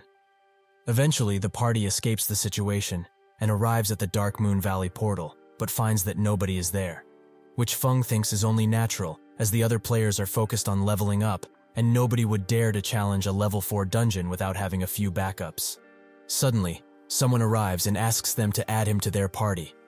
Feng finds his voice similar to someone, and when he looks closer, he realizes that this man is the Tyrant Bear, the one that will become the rank 15 Guardian Knight in the Star Moon Kingdom. This knight, by the name of Kola, was very depressed in the early days of this game, due to his inability to fulfill his role. Some idiots even kicked him out of a third-rate guild, but later, he would join the Radiant Stars Guild, change his name to Tyrant Bear, a much more fitting one, and become quite famous all around. This is a perfect opportunity, as if he gets in his good books right now, only good fortune will come in the future. Kola explains that he was clearing mobs while getting here, but he couldn't find anyone to group with until he met them. Hei is quite suspicious of his words, and Kola notes that it's thanks to him just dragging the fights out as much as possible. They deduce that his defense must be insane, to be able to survive so many mobs' attacks without even a shred of worry. Lonely tells Feng that this is a good opportunity, since this guy will be a much better tank than he is. Feng gives him an invite, and Lonely is very glad, as now he can quit his tank job and live his dream of being a DPS. Kola tells Feng that they are missing a healer. He has a healer friend, but he's an oracle, which makes Lonely say that oracles have the worst healing abilities by far, and if they summarize every class, the oracle must be the worst one. Feng tells him otherwise, as sure their healing isn't the strongest, but they have high HP, and their signature skill called Life Payment allows them to turn the damage they take into healing, so one in their party would greatly decrease the stress that the tank would go through. Kola invites his friend Drowsy Sloth to the squad, and when he arrives, he thanks them for accepting him as he was kicked out of several parties previously, which made him consider deleting his account and making a new one since nobody wanted him. With that out of the way, they go inside where tons of goblins await them, but they did not expect Kola to just charge in on them and use a mighty taunt that grabs their attention fully. This gives Lonely the opportunity to use his new ability, which is quite amazing for AoE, and Hei also uses his, which takes down a lot of goblins with ease. Feng takes no time in dealing with these weak goblins, and they drop tons of ore pieces, which apparently are quite precious to players. Suddenly, a giant robot falls out of the sky, and this is a sudden event, where a boss spawns. In this case, it's a level 5 boss that ignores 95% of damage, basically a full team wipe. Hei asks Feng for instructions, but he has only one. Run! They begin doing just that, and Feng explains that once they reach the entrance to the dungeon, they will get out of the gnome's patrol area, so they should be relatively safe. Feng is so scared of this boss because in his past life he led a party in here too, and just like now, they met a hazard gnome boss. He was leading a team of elites, and after butchering more than enough gnomes, the hazard gnome appeared. They were excited to see a new elite and wanted to defeat it, but their dreams ended in a second, as with just one attack, the hazard gnome took care of them. He begins shooting after the party, which makes Hei try to retaliate, but his attacks only deal 1 point of damage, much to his surprise. Feng explains that it is resistant to damage as it has 95% damage reduction, so he should focus his mana usage on skills that would slow him down. With this advice, Hei uses the rooting spell he has, which makes the mech fall down, but it strangely also deals tons of damage to him. Feng notices and thinks that he must be weak against plant-based skills. Maybe they have a chance to defeat this thing. He tells everyone in the party to stop as that thing is weak to plant-based skills, so it's time for them to finally retaliate. He explains the plan, that being to just drag things out with Hei being in charge of dealing as much damage as he can with his plant-based skills, but not enough to pull aggro. Lonely is the first one to go in, and uses the whirlwind slash to spin the head of the mech, which confuses it and allows Hei to use the binding roots once again. The mech naturally goes after him next, but Kola is on it and uses a divine strike on the mech, which doesn't give it that much damage, but it attracts its attention enough to make it attack Kola, who even with his heavy defense he still receives tons of damage. Hei continues to attack while the mech chases after Kola, with Sloth trying his best to heal him. Seeing that the situation is dire, Feng charges in and attracts the boss's aggro with a few attacks. After the aggro pull is successful, Feng jumps high into the air using his gravity ring and slashes the rock around the ravine, which makes some rocks fall on it, thus leaving it basically defeated. Seeing that the situation has taken a turn for the worse, the hazard goblin pops open the mech door, equips its jetpack, and flies away from the scene. Seeing that the hazard goblin is trying to escape, Feng uses the power of the magical sword to try and hit him, while thinking that monsters with such a level of intelligence are quite rare. The system must have a reason for making them so smart, so he will most definitely be rewarded for killing it. He sends the swords he has summoned flying, but the goblin manages to dodge them and uses the remaining fuel in his jetpack to escape. With that, Arcus Maddox has fled successfully. Feng is shocked to see that name, as Arcus Maddox will be a famous Grandmaster engineer in this game, and in only 3 years he will shock the world when he successfully creates the Sky Fortress Twin Snake Ring, which will bring him tons of fame and loot. Later, he will also create the Gnome Empire, which will give start to one of the most famous expansions in God's domain, Emergence of the New World. Feng is quite surprised that he nearly killed a future final boss, and also denied the players an entire expansion. Sloth, who is looting the robot, announces that there's only one chest in the robot, and when Feng opens it, reveals that there's only 2 items inside: Arcus Maddox's key and a treasure map. Feng is still glad to have found these items, as the treasure map alone could potentially be worth this dangerous fight. He tells the group that there won't be any elite gnomes around to interrupt them from now on, so they should all stay here and continue farming, only leaving when they have reached level 4. Hei asks what he will do, and he explains that he has a treasure he must dig up. 900 years ago, the alchemy master Molotov used all of his power to create a treasure commonly known as the Philosopher's Stone. With this dangerous yet very powerful item, even common day to day, people could easily use alchemy and the elements to refine their work until it was perfect. Should this stone ever land in the hands of a true alchemist, they would be able to turn stone into the purest gold imaginable, and even resurrect the dead. Once this item became known to the world, many countries in God's domain started to fight over who should own it. However, the Philosopher's Stone disappeared mysteriously during said war, becoming the biggest unsolved mystery in God's domain. After some very hard research by some diligent players, the stone was found to be hidden in the absolute depths of the Scarlet Lake in the Sun Temple, and the key to opening its door was Arcus Maddox's treasure chest. Feng arrives at the Scarlet Lake, which is a level 10 area, and jumps in immediately. But what waits for him is a giant kraken-like beast, which he manages to dodge narrowly. He follows the treasure map until he finds a large opening that is seemingly protected by tons of siren guards, which are not easy to kill even with these numbers. Feng does not need to fight though, as he uses his shadow ability to lure them away, allowing him easy access to the cave where he finds a very large door. He pulls out the key, and it immediately fits the lock, which makes the door open to a large portal. He enters slowly and finds the Sun Temple, with an unknown recommended level and 2 potentially dangerous guardians. Feng isn't scared of those 2 statues, however, and opens the chest that is standing on a podium. A powerful and bright light emits as he does this, but he is quite disappointed with the results, as the Philosopher's Stone is as small as a pebble. This is because this is only a fragment of the Philosopher's Stone, which still retains its alchemical conversion and elemental refinement skills, although in a much weaker state. Feng is still glad to have found even this, as with it, forging will become a breeze for him in the foreseeable future. Suddenly, the two guardian statues begin coming to life, and when they are fully animated, it is revealed that they are both level 100. Feng wonders how he is supposed to defeat level 100 enemies so early, but it's clearly made this way as the Philosopher's Stone drops upon death, and these guys will force death upon the carried no matter what. Feng thinks that still the creators of God's domain aren't that ruthless and are somewhat fair, so they must have designed a way out. Feng then spots a transportation scroll on a dead NPC and rushes to it before the statues can hit him, using it to transport himself to Red Leaf Town.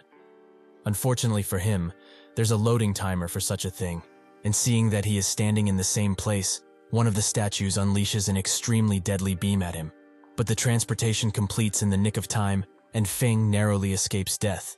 The fishmen notice the rumbling from the attacks and deduce that the precious treasure of the Sun Temple has been stolen. They will now exact their revenge on mankind. That's when every player in the game receives a system notification that a player has triggered a special storyline, the Insurrection of the Fishmen. With it comes an expedition quest that can be received from the Adventurers Guild, and it will reward them with tons of stuff along with reputation. This gets the player hyped up, as the server has just barely opened, yet there's an entire event happening. Joe wonders who was the player behind all of this progress, and White Snow notes that it must have surely been Feng who did all of this. Joe explains that the Crimson Lake is Fishman territory, so how did Feng get in alive when the enemies there are level 10 or higher? White Snow says that he not only got in, but he also managed to return alive, it seems. Feng sneezes while walking around, as someone seems to be talking about him quite a lot, but he doesn't have time to think about that, as he has arrived at the place he wanted to be at, the auction house. He is here because he wants to list off the excess equipment he obtained in the Deathly Forest on sale. The other players in the auction house notice that a few high-quality items have been put on sale, the likes of which they have never seen before. Feng also purchases stones and magic essence. As with the Philosopher's Stone, he can turn them into ores, which will be an amazing profit for him. He begins purchasing tons of stones and magic essence, and the players that put these items on sale receive tons of notifications about. One of them notes that they should notify everyone and tell them to grind stones and magical essence to sell, while this rich guy is still around to purchase. This makes them wonder, though, just who is that rich guy? Unfortunately for them, Feng is long gone, as he wants to test out the Philosopher's Stone powers. He rents a basic forging room for an hour, which he finds to be quite shabby as the tools are very bad and don't provide any bonuses. But he paid 5 copper for an hour, so he can't say it's not a good deal.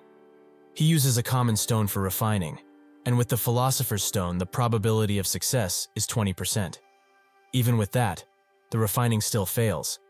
But Feng doesn't give up, as he is sure that if he continues to try, he will eventually get some good ore. He refines and refines, but he keeps failing, which leaves him with a pile of stone dust and a broken spirit.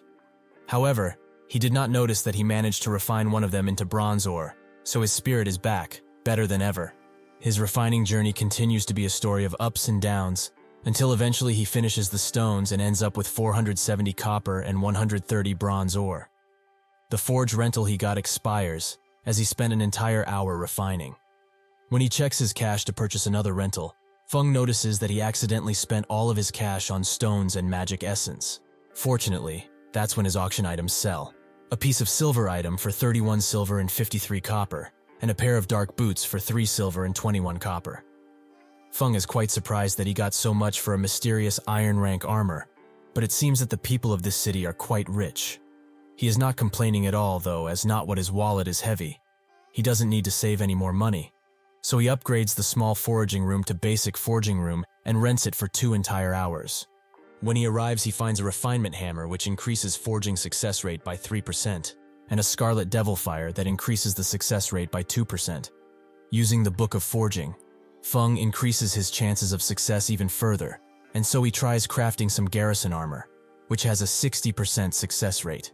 With a smile, he raises the hammer, aligns the piece of ore perfectly, and begins hitting it again and again.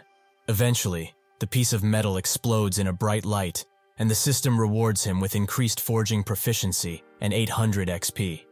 The piece of garrison armor Feng has created has tons of good stats, but most importantly, it has the defensive tower attribute, which reduces physical damage on the wearer by 3%. He cannot believe that he managed to craft something so good on his first try. His luck really is crazy.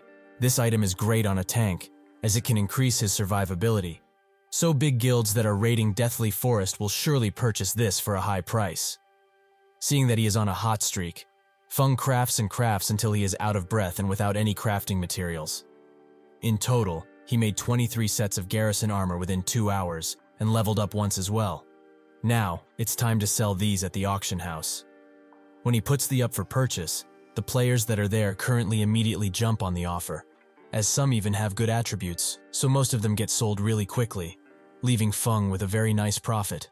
With nothing else to do, Feng decided to browse the auction too, and noticed that there are tons of rare skill books on sale, like Observing Eyes, which allows the user to see hidden and concealed targets, or Defensive Blade, that increase the attack range. He finds out through hearing that these were put by guild players that wanted to purchase the garrison armor for his guild, which the guildmaster congratulates him for, as his future will be bright if he continues to think about the guild like this. This is a golden opportunity for Feng, who will buy these skill books with pleasure, as they are very cheap. Surprisingly, he gets a call from White Snow, who notes that she needs some help with something. Feng is surprised that this famous Ice Queen is asking him for a favor, so he listens diligently. She wants 15 silver from him, as there's currently some good garrison armor on sale, and Ouroboros will have a much higher chance of success on the raids if they were to purchase it. She doesn't know who made them, but then asks just to be sure if this is not his doing. Feng sheepishly denies any involvement and closes the call while promising to give her the money. The price of the garrison armor continues to rise, and the guild member who sold his skill books tells the guildmaster that he got 13 pieces of silver, enough to get 2 pieces of armor. The guildmaster starts screaming at him. As the price has gone up, it's now 9 pieces of silver per garrison armor. Feng retreats back to his forge, as he has upgraded it to an intermediate forging room and rented it for 10 hours. He thinks that the money is there for him to earn, so he would be a fool not to seize the opportunity. Feng becomes consumed by his work to the point where he starts hallucinating and missing his blows. But this somehow creates a piece of unknown armor that has never been made before, which increases healing received by 10%. Feng thinks that he is truly blessed, as he cannot believe he was able to make a piece of original equipment. Original equipment cannot be simply found in the game world. It's created to player effort, which is why it's so rare. Feng adds his black flame imprint on it and names it Shimmering Chestplate. With this, nobody will be able to imitate the piece of armor, and anyone who sees the black flame imprint will know that it was forged by him. From now on, he will sell not only the chestplate, but also the blueprint for it, which should get him tons of money. The main reason Forge Masters were so sought after by guilds is because of their ability to create original equipment, which can provide tons of bonuses to their members. Even if the equipment's attributes are outclassed by new items, selling the blueprints will still make them tons of money. Feng can't believe such a highly improbable thing happened to him, but now, it's time to sell. He has created tons of armors, but more garrison armor, as the shimmering chestplate requires more materials. When Feng arrives to the auction, he notices that there are much fewer players than before, so he asks one of the players there what happened. He explains that a player named Deal Striker is selling bronze rank barbarian armor which has worse attributes than garrison armor, but it's only sold for 4 silver, so now everyone is flocking to that area. Feng seems to know about Deal Striker, as in his past life he was the first to discover the Forge Master's hidden quest, and due to this, his name spread throughout, eventually landing him a position at the Shadow Workshop. He was also the one who heavily recommended that he should be removed from the Shadow Workshop, all for the sake of obtaining a higher status in that damn guild. If he can think of anyone as his nemesis, it must definitely be this guy. Feng also gets a forum push notification, explaining that as a forger with a good reputation, he can confirm that the materials for the barbarian armor are only 2 silver, and with a success rate of 50%. He believes that 4 silver is an adequate price. However, that other bad forger is putting his items for 5 silver. Truly, the world has gone to hell. Feng is quite mad that he was called a bad forager, as this guy is clearly trying to pull all of his sales. If he thinks about it now, though, the server was opened super recently, so the item prices are high and the fluctuations are good. Deal Striker is just increasing his renown by selling so low, but if he thought that it would be over because of this, he is dead wrong. He puts all of his original pieces at 4 silver and starts faking a reaction. A new batch of shimmering chest plates has appeared in the auction and it's a fixed price of 4 silver. What a beautiful design. What powerful shimmer. Truly, this is a piece to be remembered. The other players notice that this is much better than the rather ugly barbarian armor, so they get to purchase it and everyone who's anyone starts purchasing it.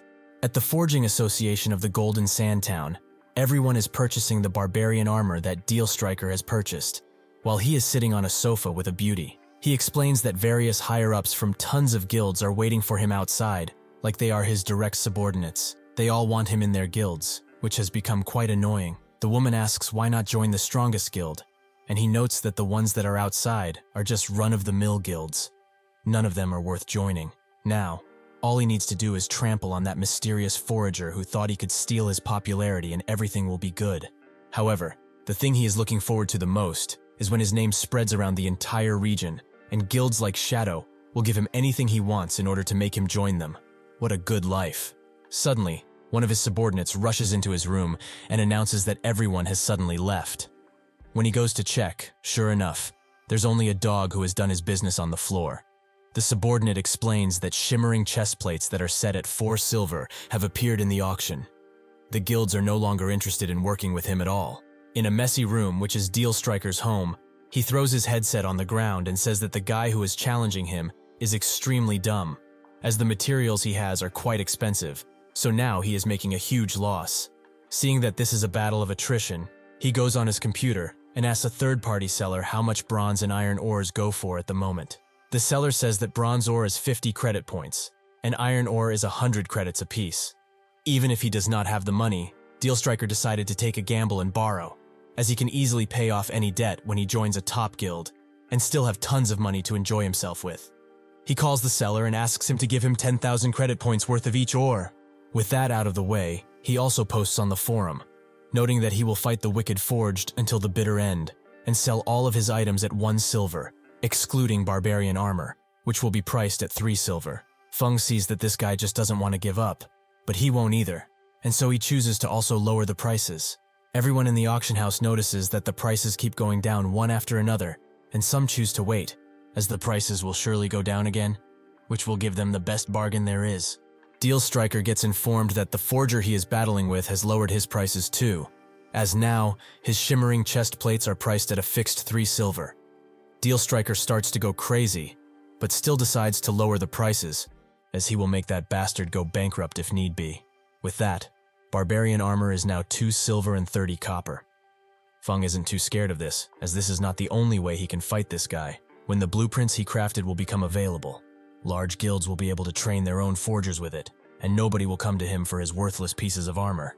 Eventually, news about the blueprints for the shimmering plates being sold gets to Deal Striker, who cannot do anything at this point, as he clenches his chest tight and leaves the game afterwards.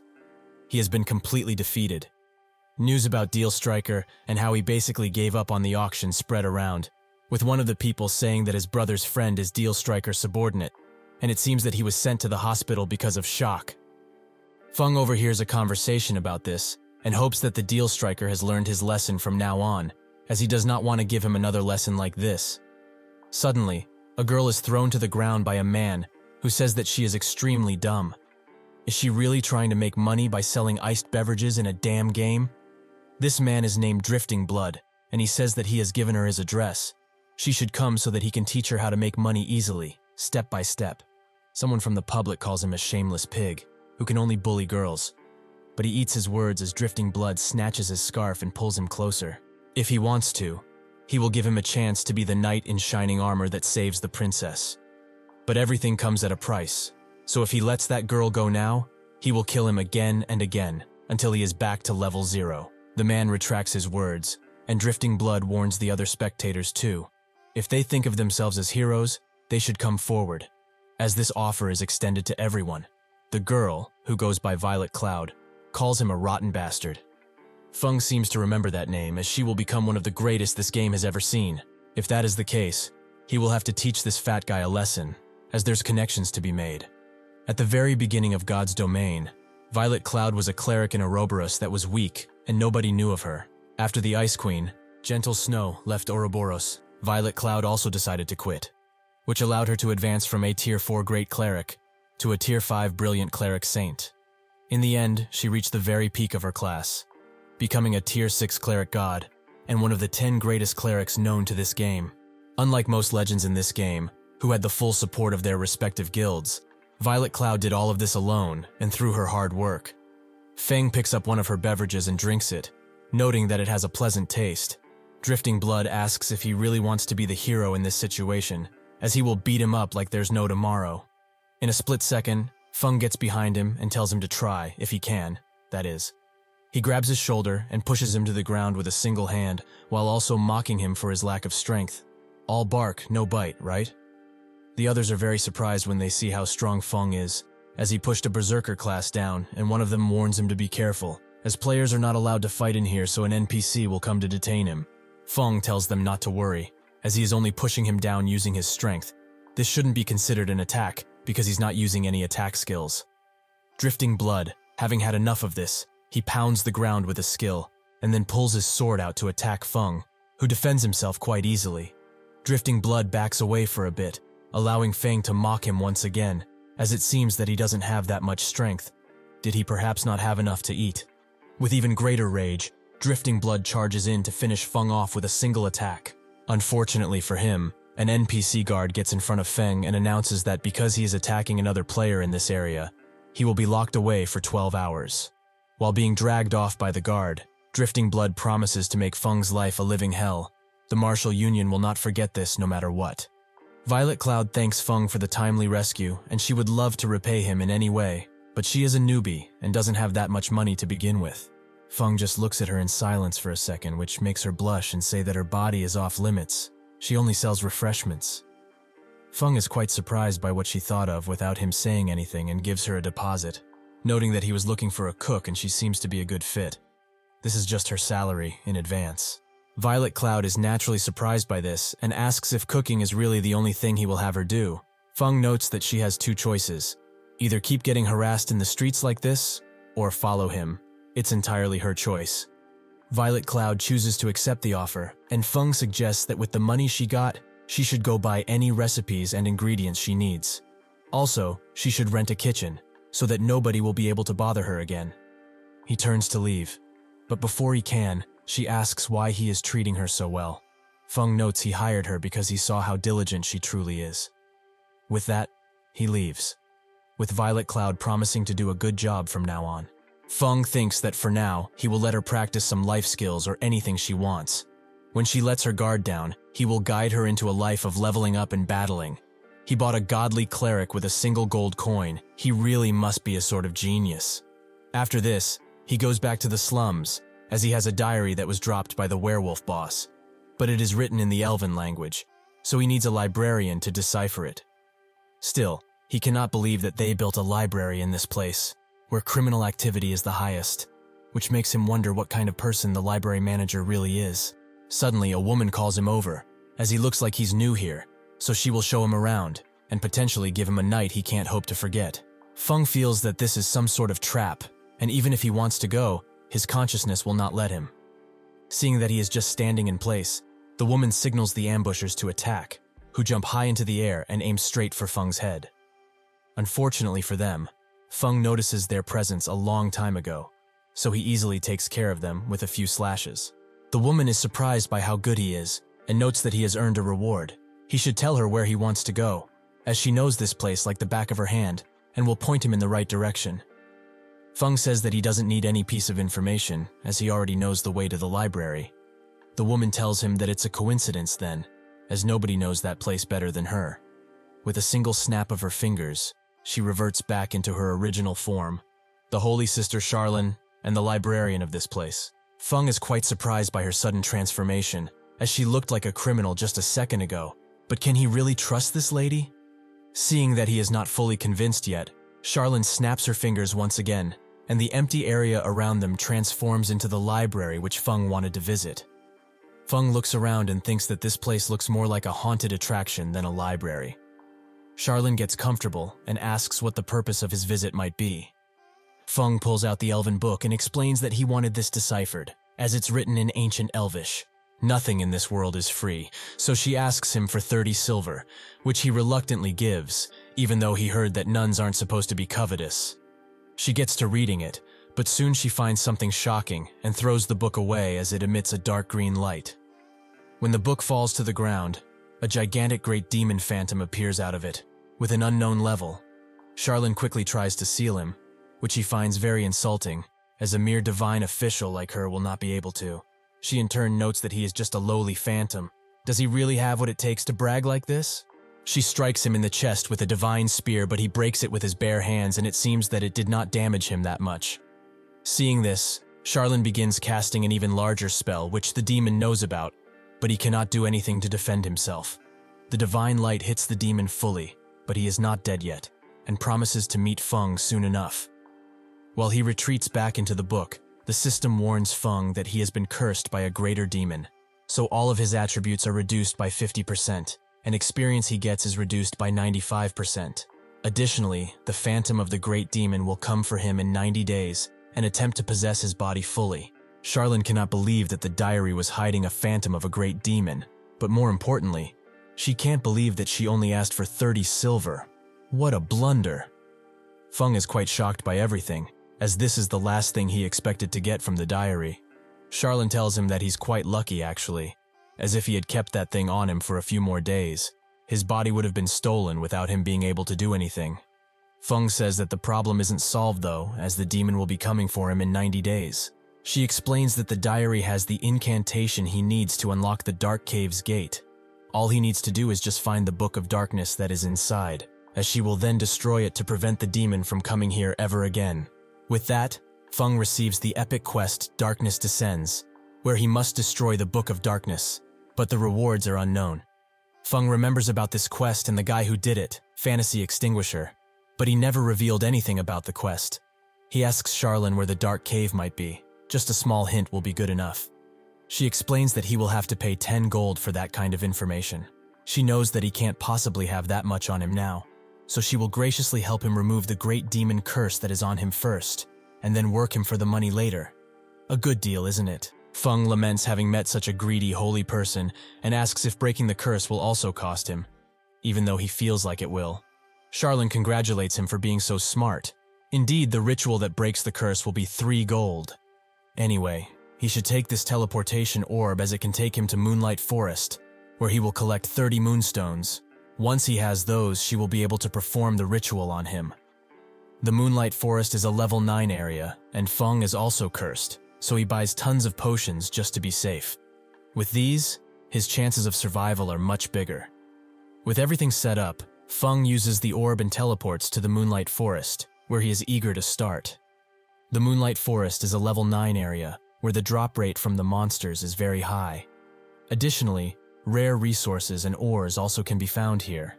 Due to all of these, low-level players roam around here for treasure, which mostly gets them killed. As a result of this constant slaughter, this place is known to players as the Land of Death. Feng is too low for this area, and with the curse he has cast on him, this place is a walking game over screen. Fortunately, he has thought of this before coming here, so he uses an isolation scroll on himself, which decreases a player's presence and allows the player to go into stealth mode. This effect lasts for 30 whole minutes. With this effect and his great agility, Feng easily sneaks past all kinds of monsters without being spotted at all.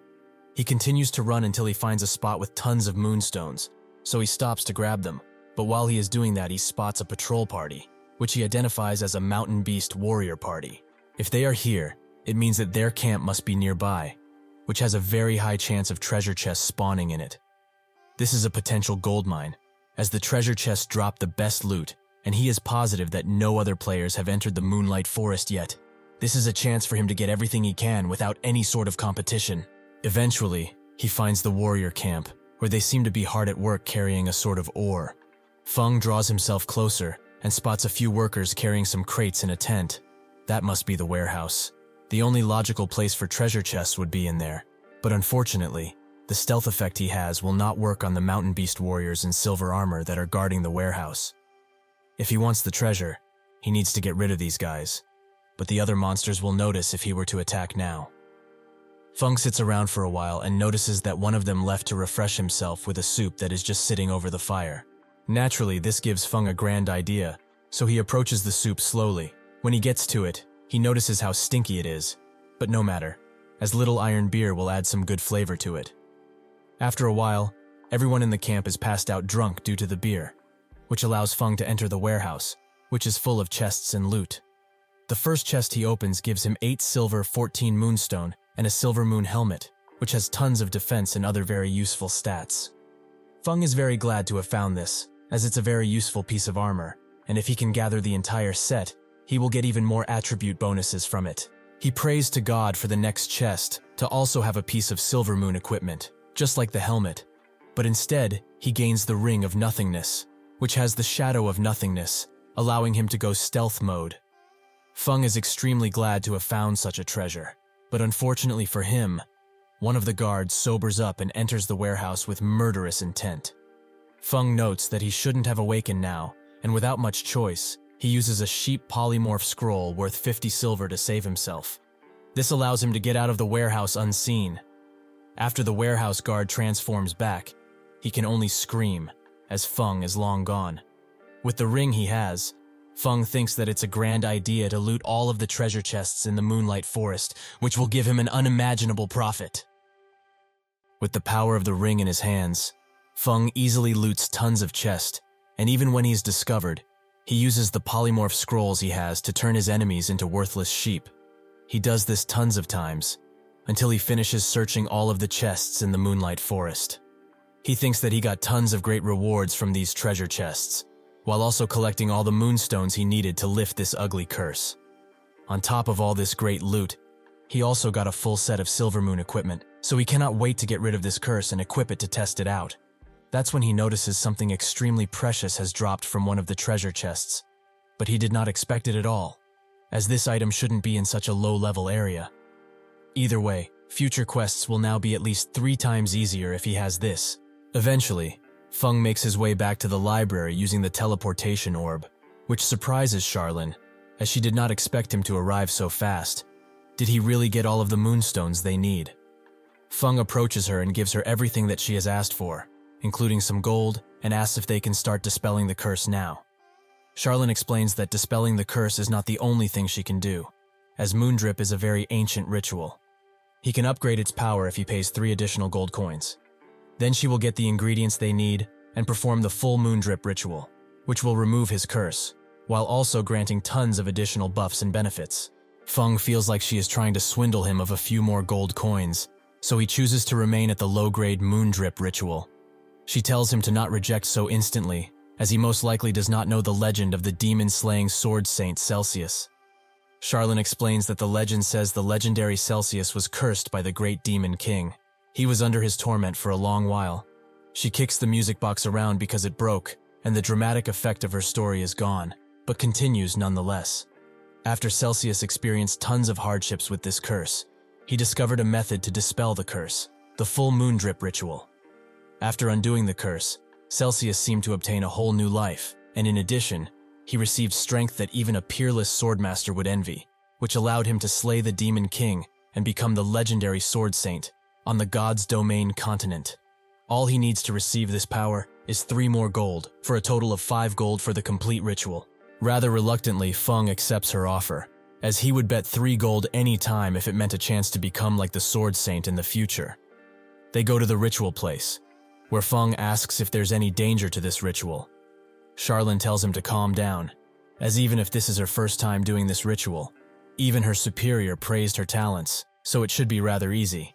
With that, she begins the ritual with some hand movements, but it seems she has forgotten the words for it, so she pulls out a book to rehearse them once again, which makes Feng wonder if she really is capable of conducting the ritual, or he got scammed.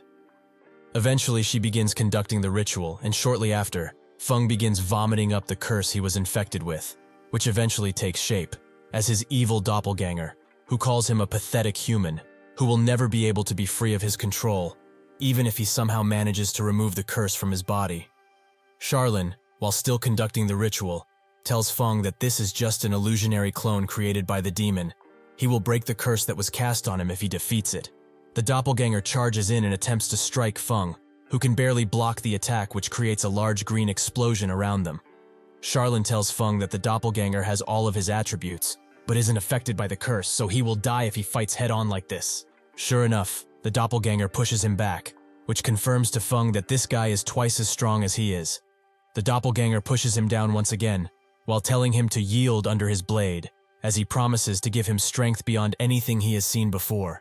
He will no longer be limited by his pathetic human body. Feng refuses, as he does not wish to become his puppet. Feng is pushed back constantly, and eventually the doppelganger uses the thundering slash ability to deal with him once and for all. Without half of his stats, Feng cannot hope to dodge the very large attack, so he is hit fully by it, which leaves him with only a sliver of HP. Seeing his pathetic state, the doppelganger chooses to kill him without any remorse. But suddenly, his blade stops in between Feng's eyes, as he has activated a magic circle around him. The doppelganger can't move anymore, so the flow of the battle is now in Feng's hands. Back in the Moonlight Forest, what Feng found that surprised him was a divine circle scroll, a light magic that will eradicate all evil in this world. It increases the caster's attributes by 100% and binds the target for 5 seconds while reducing their attributes by 50%, with this effect being doubled against evil.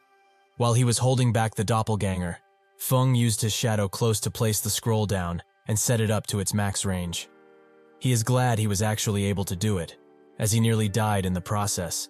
But still, he feels a little bad about the scroll, as he had to waste it on something like this right after receiving it. The doppelganger thinks that this is utter mockery, but without being able to retaliate, Feng easily strikes him down. Before disappearing, the doppelganger tells him that it will not end here, and that they will surely meet again. After everything is said and done, the system congratulates him for completing the Moondrip quest. It rewards him with 10,000 XP, reputation with the Star Moon Kingdom, White River City, and Red Leaf Town, which is enough for him to become a third-class noble of Red Leaf Town. Additionally, he also gains the Demon Hunter title, which gives his demonic enemies 10% reduced attributes and 10% more damage taken. Besides all of these generous rewards, he also gains a demon mask, which lets him disguise himself as anyone else, and the effect cannot be broken unless a high-level observation skill is used.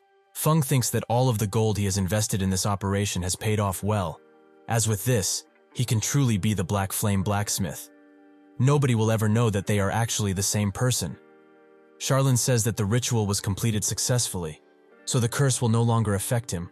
While catching her breath, Feng asks if she's alright, which makes her open a portal and say that the ritual has weakened her quite a bit, so she will go rest. If he needs her again, he knows where to find her. This portal reminds Feng of the graveyard dungeon raid he promised to White Snow, which he promised he would come to, so he should get to leveling as fast as he can.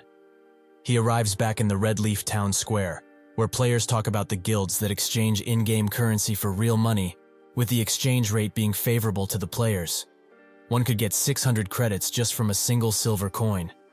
One of the players even sold all of his equipment for credits, so he is now naked, but he can feed himself for 2 entire months off the cash he made. While Feng checks out all of the attribute boosts he will get from equipping the Silver Moon set, Drifting Blood seems to have gotten his boss, and he tells him that this guy took out tons of silver coins just a few days ago, so he is loaded. The boss, who goes by Ironsword Lion, tells him to pay up, as he has heard that he hit his subordinate, which will not go unpunished. Feng remembers his name, as this guy was an expert in a Wuxia VR game, but that game had to shut down, so he was forced to move to God's domain as a result. However, even in this game, it did not take him long for him to form the Martial Union and become really powerful.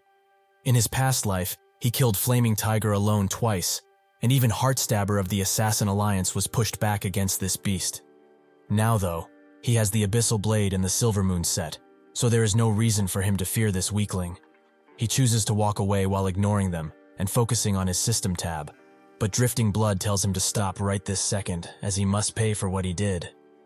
Feng asks who he is, but then remembers that he's the weirdo that was harassing Violet Cloud. He's kind of surprised they let him out of the prison so quickly, but did he make any friends there? Drifting Blood wants to charge him once again, but Ironsword Lion tells him to mind his manners, as he should not sully the Union's name any further. Everyone gathers to see what's going around, and Ironsword tells Feng that they are not bullies, but he has beaten his subordinate, so they will call it even if he coughs over 20 silver coins. He can choose to refuse, but he shouldn't blame them for ganging up on him if he does. One of the players in the crowd wonders how Feng got the martial union's attention, and another player next to him explains that drifting blood of the union harassed a female player. So Feng taught him a nice lesson. One of the Assassin Alliance members asks Heartstabber if they should interfere, as Ironsword Lion is already level 5 and has tons of great equipment already. Heartstabber notes that they shouldn't hurry with this decision, as they will only make a move if the situation calls for it. That will make their help much more valuable to Feng. However, he also wants to see how Feng chooses to settle the situation. Feng pulls out a bag of 50 silver coins and says that 25 is too little, so he will give him these. Ironsword immediately folds at the sight of money and asks to exchange contacts with him, since he is so rich and smart. Drifting Blood says that he still hasn't gotten over his money-grubbing habits, which makes Ironsword hit him in the head. He explains that considering his amazing sincerity, he will protect him in the future, so if anyone dares to bully him, they will be up against the martial union from this moment forth. He gives Feng a trade request while having a big smile, but suddenly, Feng uses his abyssal bind on him, and his expression changes to a sadistic grin. Before Ironsword can even attempt to escape, Feng cuts him down to size and kills him. Heartstabber is surprised by the amount of speed Feng has, but one of the members says that he killed someone in the safe zone. This will not go unpunished by the NPC. Feng asks if there's anyone else who wishes to have these 50 silver coins, which spooks the other martial union members, but they are left assured as they know that he was too arrogant this time. Killing someone in a safe zone will make the guards punish him for a while. Eventually, a guard does indeed arrive, and Drifting Blood runs to him like a damsel in distress. He falls to his knees and cries while explaining that Feng has killed his boss without any provocation, so they should lock him up for life. Drifting Blood thinks that this bastard is done for, as he will drop an entire level and also be locked up for 24 hours at least. After that, he will be considered a lower-class citizen, and he will not get any of the privileges that he had up until now. The guard addresses him as Lord Demon Hunter and notes that even if he's a noble, he did indeed kill a man. According to the Redleaf town laws, he will have to pay a fine of 4 silver coins or be escorted to prison should he refuse. Drifting Blood is amazed that this guy is a noble, as nobles enjoy tons of special privileges in God's domain, and demon hunters are also considered nobles wherever they go. If a civilian player dares to provoke a noble, they will be imprisoned at best, or executed at worst. On the contrary, guards will just not care if a noble beats up a civilian player in a safe zone. The difference in status in this game is truly worlds apart. Feng hands the guard 20 silver coins, as he is going to kill 4 additional players, and he would like to pay up front. The other martial union players know what this means, so they get to running while the players around laugh at their cowardice. White Snow and her raid members are busy with the Graveyard Dungeon raid, as they are now dealing with a gigantic boss with 2 heads. They all work in unison as much as they can, with the damage dealers killing any weaker monsters, while the tanks attract the boss's attention. However, even the most expert of damage dealers can make mistakes, and one such mistake was made, which leaves one of their damage dealers at the monster's mercy. However, the legendary White Snow is in this raid party, and she instantly takes care of the monster. She tells the damage dealer to take a rest if she does not have enough stamina, as she will become a liability for the group if she cannot defend herself. With that out of the way, she charges through countless undead brutes, striking each one with high speed and damage. To clear the area even faster, she uses a large area of attack skill, which cuts every single brute in a range into pieces. Suddenly, the boss starts using a large skill, which comes as a breath attack which comes from both heads. White Snow tells everyone to stay vigilant, as when that attack is finished, the boss will be vulnerable, so their long-range damage dealers should attack now. They all do just that, and their attacks land just in time for the boss to finish his attack. With the boss defeated, White Snow asks how many people they lost. In total, they lost 5 people including their main tank, 2 melee damage dealers, and 1 long-range damage dealer, with a healer also being killed at the very end. She tells everyone to clean up the battlefield of any loot and take a break, as in 10 minutes, they will go to the Physis Canyon and continue pushing forward. Out of nowhere, a blue portal appears, which makes everyone stand on guard. But out of it comes a man, who apologizes for disturbing them, but he is Black Flame. Naturally, this is actually Feng, who can now use portals to transport himself directly to his friends because he is nobility, so this should add a sense of mystery to his alter ego. Some players recognize that name, as he is the godly forger who caused Dealstriker to quit the game entirely. Black Flame recognizes White Snow and notes that it's a pleasure to meet her in person. He has heard that Ouroboros is recruiting right now, so he came here to talk to her about them cooperating. White Snow notes that indeed Ouroboros is lacking a chief forger, so if he is willing to take up that position, they will pay him as much as he wants to be paid. Xiao pulls her closer and asks how she knows that he really is the Black Flame Forger. Has she forgotten what happened when they tried to recruit the fake Black Flame Forgers? They took all of them to a forging room filled with materials, but by the end, the materials in the storage room had been wasted, and none of the fake Black Flames were able to produce even a single shimmering chestplate. White Snow says that she shouldn't worry, as this guy appeared before them in a very mysterious way, so he is definitely an expert at least. Black Flame tells her that she is mistaken about something, as he only wishes to work with Ouroboros as an equal. But if they want him to become a part of their guild, he will have to refuse and take his leave. Joe tells him that he is truly arrogant, as in order to even attempt to cooperate with their guild on equal footing, he must at least represent a top guild like them. White Snow agrees, as there are not many people in this game that can negotiate with them, let alone solo players. So what makes him think that he is any different? Black Flame pulls out tons of advanced forging designs, which surprised both of them, and asks if he's qualified to negotiate with them now. Joe asks where he managed to get so many advanced forging designs, but he notes that it's a trade secret, which he unfortunately can't divulge to her. 2 hours ago, Feng went to the Hammerstone town in the Dwarven bar and met with Blackbeard, who asked if he had any refreshing drinks, as he will gladly exchange his treasure for them. Thus, Feng obtained the Blackbeard's request quest, which is repeatable, and all he needs to do is bring 5 ice drinks to him. Feng gave him 5 refreshing drinks that he got from Violet Cloud, which Blackbeard thoroughly enjoyed, and gave him 10 copper, 250 XP, and 5 favorability with Blackbeard. After he was done drinking, he wondered when he would get to drink such delicious juice again, but Feng had stocked up on juice beforehand, and by the end, he gained 3,400 copper and 85,000 XP. He also gained tons of favorability with him, which awarded him with Blackbeard's key and 10 advanced forging designs. Not only did Feng reach level 5 because of this quest, but he also got his hands on these precious advanced forging designs and the secret Blackbeard key reward, which is the source behind all of these designs in the first place. White Snow ponders the offer for a bit and comes to the conclusion that she cannot let such a peerless blacksmith work with other guilds, so she accepts his terms, which comes as a surprise to everyone. Unfortunately for her, Black Flame is no longer interested due to their rudeness beforehand. White Snow bows her head down in shame and apologizes, as she did not mean what she said earlier, and she would like for him to reconsider their deal once again. Joe asks why she is bowing before him, as he is just a blacksmith. One of many, in fact. They can always go to another. White Snow says that they have all but confirmed that this man is the real Black Flame. So with his help, their guild will definitely rise to the #1 stop in all of God's domain. Seeing that she is willing to bow down, Black Flame turns around and notes that she has her head screwed on straight, so he is willing to work with them and provide the Ouroboros Guild with the best equipment, for the right price naturally. White Snow shakes hands to signal that the deal has been made and sincerely hopes that their relationship will be as strong as the metal he forges. She also notices that his hands feel familiar in some way, but lets it go, as it's probably nothing of importance.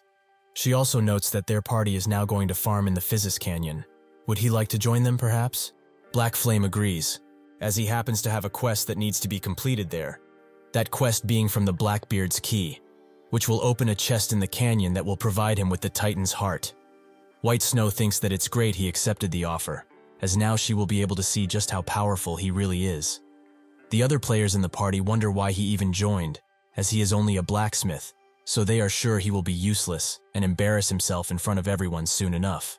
Eventually they arrive in the Physis Canyon, where tons of harpies are gathered and are looking at the players below with lots of attention. One of their tanks notes that he read on the forum about a player who encountered the harpies.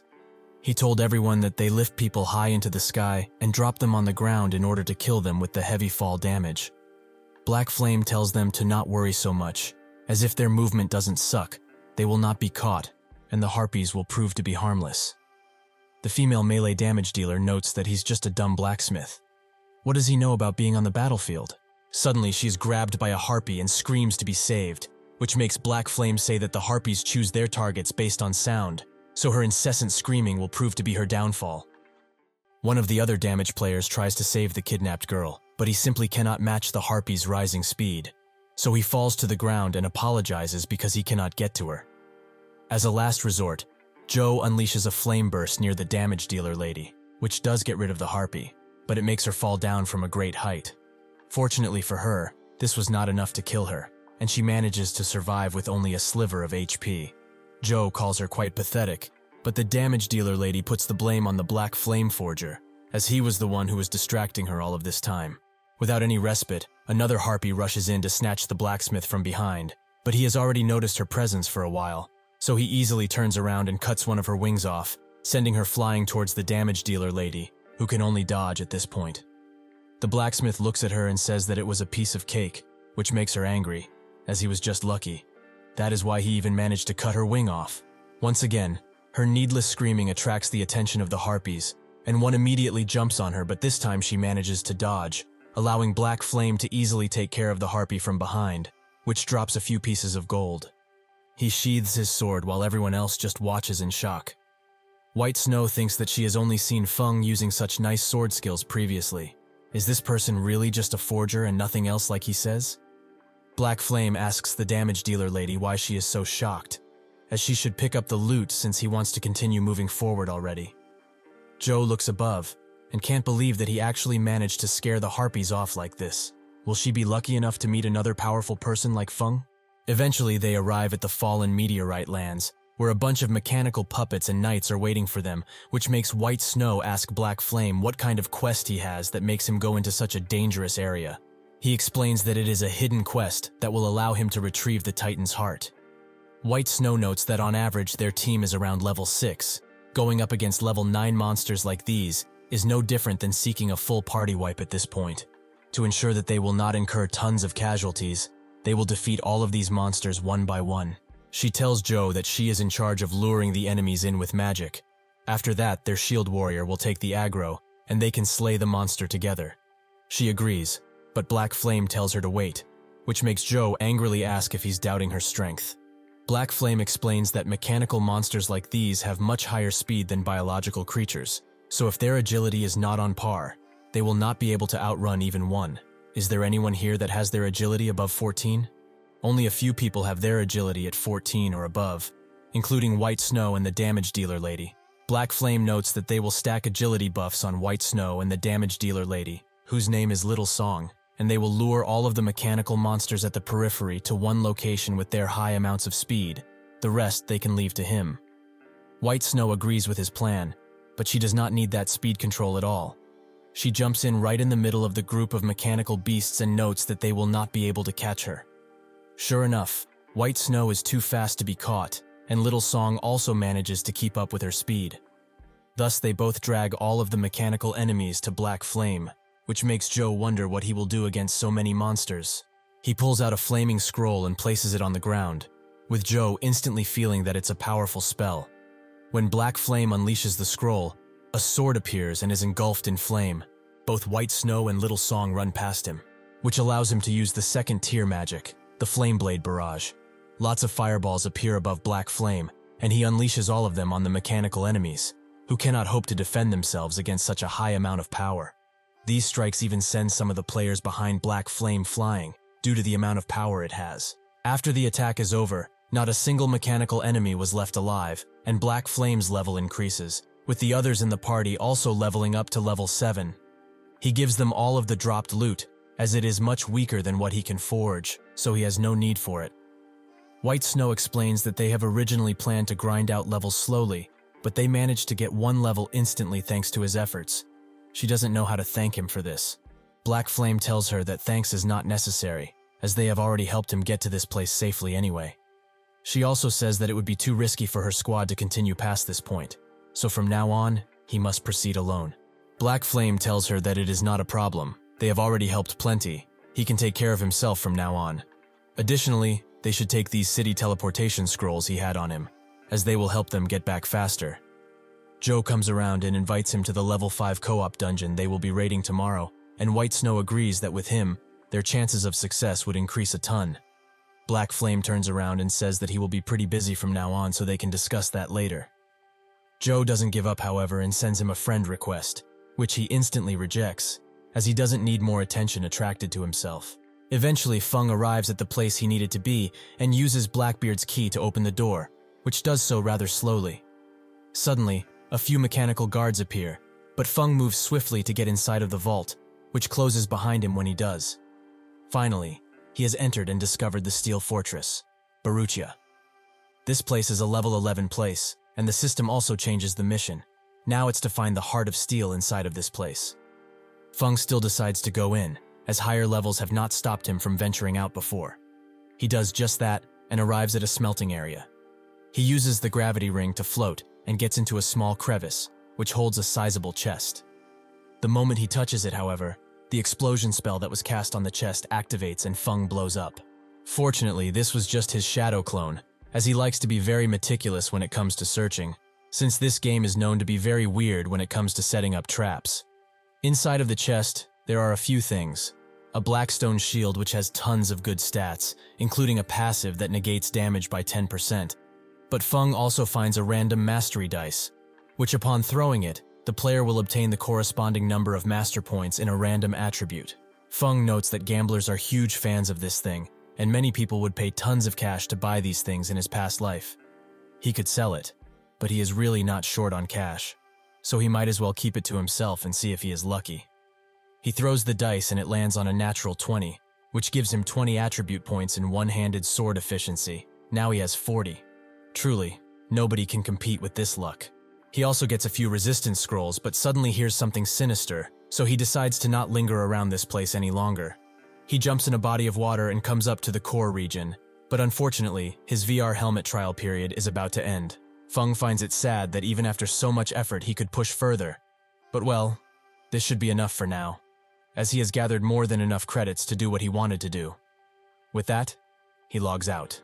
Outside of the game, Hei is being interrogated by one of the apartment residents, as he said that he was an expert at the game, but he has been waiting for him in the shadow workshop for several days already. Why has he not seen him, huh?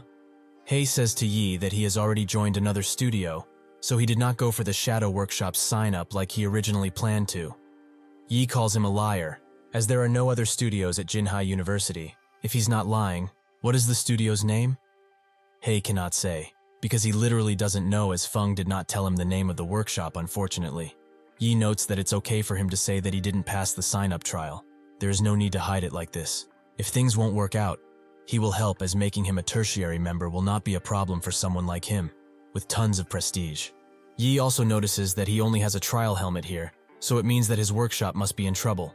Since he is so generous and malevolent, he will let him join the shadow workshop as a substitute, which will give him an official version of the helmet. The main members will each be equipped with a low-latency helmet that is worth around 20,000 credits. Doesn't he want to play with that?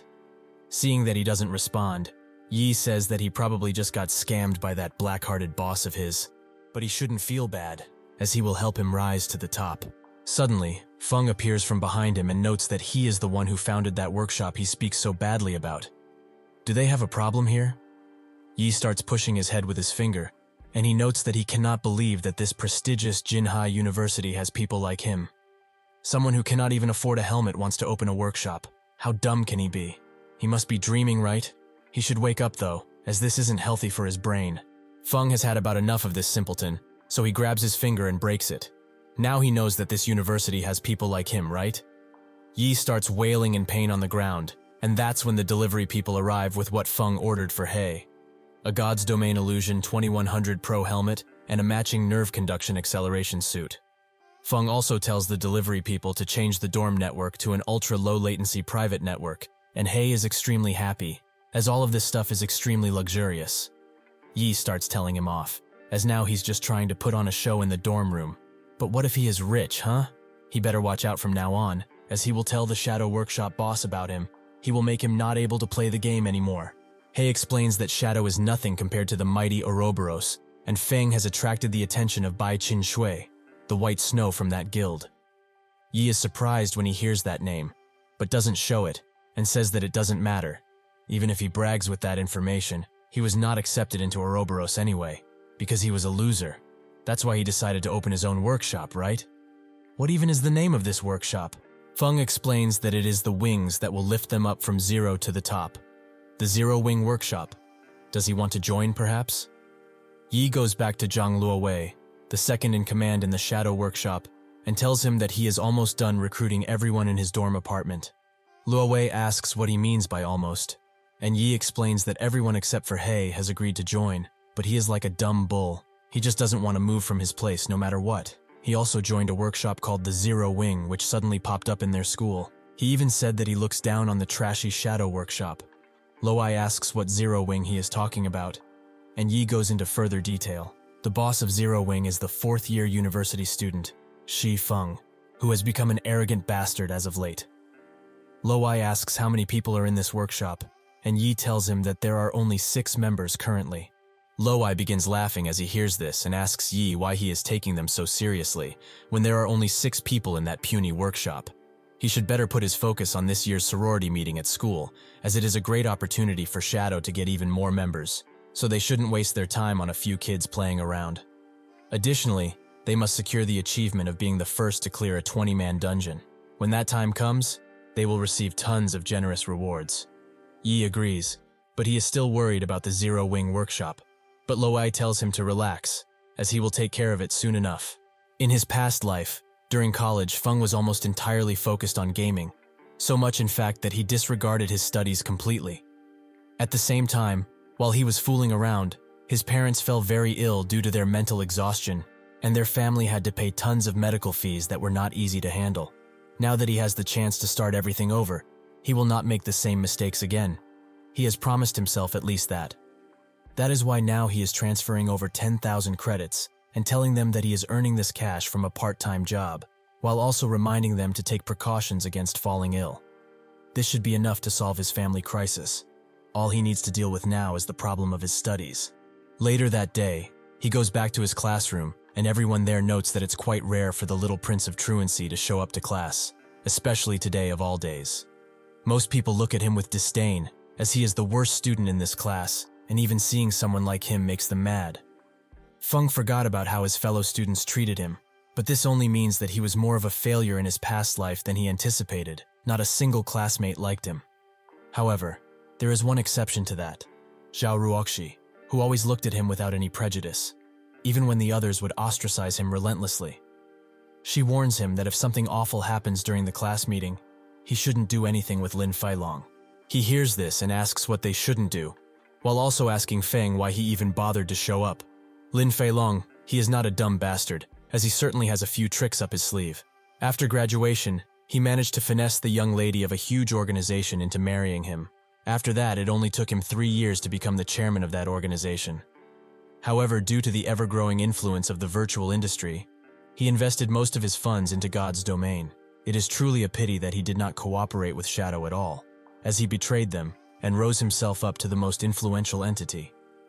On this day, he was sure that he couldn't come to the class meeting, so he decided to join hands with the other classmates in order to ruin him and prevent him from studying further. This was the turning point of his past life that caused everything to spiritual down into the abyss that he couldn't crawl out of.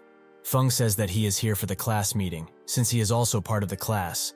There shouldn't be anything wrong with that, right? Lin is angry that he is here, but still decides to go with the predetermined plan. He says that they should skip the class meeting stuff and get straight to the important stuff. Everyone in this class knows by now that he is obsessed with fighting competitions, but his grades are not ideal to say the least. Therefore, he would like someone to give him their bachelor's degree so he can graduate without any issues. They will put that to a vote, since he is so generous. Everyone congratulates him for being so democratic and kind. Lin says that he has a simple suggestion as to who to choose. That would be Feng naturally, as he barely attends his classes anyways, so the degree shouldn't mean anything to a lousy bum like him. Everyone agrees, as Feng is truly worthless in their predatory eyes. He thinks that this is playing out exactly as it did in his past life, but this time he has shown up to hinder Lin's ploy and reforge his future with his own 2 hands. Ruoxi asks how they can decide something like that without Feng's input, but Lin tells her to shut up, as nobody asked for her damn opinion. Still, he asks Feng if he agrees, as this is the decision of the entire class, so he should also agree, right? Feng notes that he will not, which makes Lin turn aggressive. But Feng anticipated this and can only smile. With a simple move, he throws Lin into the wall, much to everyone's surprise, and tells him to get the hell out of his sight while he is still being merciful.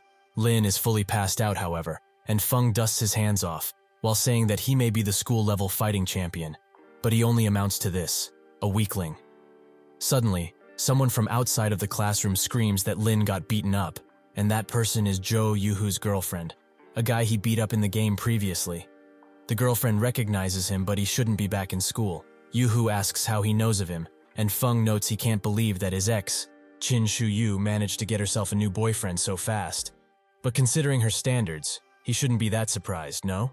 Yuhu is boiling with rage, as he was already pissed because he lost his position due to that Feng bastard, but now Feng has shown up and is also causing trouble. Just what is with these Fengs all around the place? Yuhu walks towards Feng angrily and says that he has insulted him by beating up one of his underlings. So now he will have to teach him a very important lesson. When he gets right in front of him, he notes that he feels like they have met somewhere before. Ruoshi gets in front of Yuhu and tells him to stop, as this is their class, and outsiders like him have no business calling the shots around here. Yuhu touches her face and asks if she's perhaps interested in this bum. But Feng removes his arm from her and explains that just fighting would be quite boring. How about they add some spice by betting?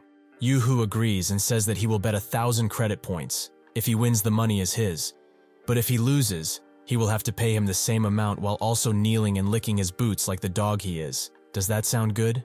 Feng feels that only 1,000 is too stingy, so he would like to add another 0 to that amount.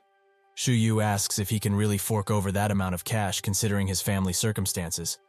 But Feng shows them that he has the money. So if he refuses, that means he's a coward.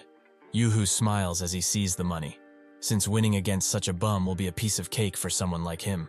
While they get ready to fight in the school ring, a sentence I never expected to say, the other students think that Feng has finally gone insane, since Yuhu is a municipal-level fighting champion. He may have gotten lucky with Lin Failong, but now he is dead for sure. Shuyu asks how strong he can be. Even if he learned any martial arts, he is just a dumbass who is trying to punch a rock with his bare hands. This isn't a game. This is the real world, where being weak is the heaviest sin anyone can bear. Yuhu asks if he's regretting his tough act now that he is inside of the ring, but Feng ignores him and thinks that his consciousness is from 10 years in the future. After experiencing tons of extremely realistic life and death situations in God's domain, his combat technique and experience have improved far more than anyone could imagine. He should be leagues ahead of the fighters in the real world. However, the only problem that he may have is that his physical body has never gone under training, so he might not be able to exert the power he wishes to. It is similar to being restricted by level in video games. Even if he has great control of his skills, it's no use if he cannot do any damage. But games are far from the real world, as there are many parts of the human body that cannot be strengthened and are to be considered weaknesses, like the eyes, temples, or throat. All of these are defenseless against attacks. Even the family gems are game in this cruel world. So even if Feng lacks physical training, there are many ways for this match to go the way he wants it to go. Yuhu sees him smirking like a dumbass and charges in with a heavy attack right off the bat. The moment he gets into hitting range, Feng sticks out his thumb and goes for his throat. Striking the larynx compresses the opponent's windpipe, causing instant obstruction in their breathing. In this state of suffocation, the opponent becomes a vulnerable and defenseless slab of meat. Yuhu takes a step back and wants to ask how he managed to do this, but Feng doesn't let him as he strikes his temple. Doing this makes the blood rush to the opponent's head, causing an instant loss of balance and most times, consciousness. Yuhu falls to the ground from the amount of incapacitating attacks, and the students are shocked to see him actually winning, as Yuhu is a fighting champion on the municipal level. Is Feng that strong? Feng thinks that the muscle nutrition potion, priced at 50,000 per bottle, can stimulate the muscles to grow rapidly, ensuring that even prolonged gaming sessions do not lead to muscle atrophy or worse. This was something that he could not afford in his past life, but now he can. Lin Feilong and Qin Shuyu, finally he has paid them back tenfold for their grievances in this life and in the past. After Feng gets out of the ring, Ruoshi rushes to him and asks if he really is the Feng she used to know. That doesn't matter though, as 10 days from now, there will be a social event organized by the school. High-ranking executives from tons of well-known companies will be there, so he should give it some thought and attend it if he can. Feng says that he will be there and goes back to his room. He thinks about the social event as an opportunity, a chance to enter an area he couldn't even look at in his previous life. In preparation for this event, he will have to earn some money in the game, so he puts his headset on and goes back to the world of God's domain. Due to the new headset, Feng can now control his character with even greater precision and execute commands that wouldn't have been possible before. He is dropped somewhere near where he logged off, and his mission to find the Titan's heart is still in motion. He runs up the sets of stairs that he was dropped on, which is very easy now that he can run faster, and eventually finds the Titan's heart, the thing that keeps the fortress alive with its energy. Suddenly, a jester appears above him and notes that he did not expect to see any visitors after so many years have passed. The jester welcomes Feng to Barutia, and to celebrate him being the first player to ever set foot here, he has decided to use his blood and flesh as an appetizer for his dear pet. That pet being a three-headed hellhound, an elite rank level 15 beast. Feng wonders if the changes he had in his fate also resulted in the game levels being modified, as he does not remember such a boss ever existing. But it doesn't matter, as he will do like he did with the others. Kill it. The hellhound attacks Feng with a fire breath attack, but Feng is long gone from that spot as he is above the beast, using the gravity ring. His plan is to use Phantom Kill to deal tons of damage to the beast, but it unfortunately notices and prepares to unleash another breath attack. He cannot hope to defend himself while in the air, so he just takes the attack, which reduces his stamina by 30%, and the frozen debuff was also applied on him. It doesn't stop there, however, as the hound summons a lightning attack above Feng, which sends him flying to the ground and makes the jester laugh maniacally, as he can't believe he is still alive after this barrage. What a cockroach. Feng is the most surprised here, as the three heads cooperated with each other masterfully, and they even managed to cast high damage area of attack spells with different attributes. If he hadn't cast a defensive blade in time, he would have been turned into ashes by the lightning. The three-headed hellhound truly is a strong boss. The jester noticed that he kept himself alive using those pesky blades, so he will graciously get rid of them using a high-tier dispersal technique. Thus, he uses Dispel on Feng, which destroys the blades and makes Feng think that he knows of this jester enemy. He is not particularly strong in combat, but he has some really disgusting skills tied to him. But he shouldn't be a problem right now, as he only needs to get the Titan's heart and leave. Even if he tries to outrun the hellhound, it slaps him around like a pup due to its high-speed physical attacks, and even the damage he gets is too great. The beast tries to hit him with some fireball while he is dazed, but Feng has enough time to get out of the way. Seeing that this human doesn't want to die, the jester tells his puppy to use Frost Nova, which lands perfectly on Feng and causes him to be frozen in place for 3 entire seconds.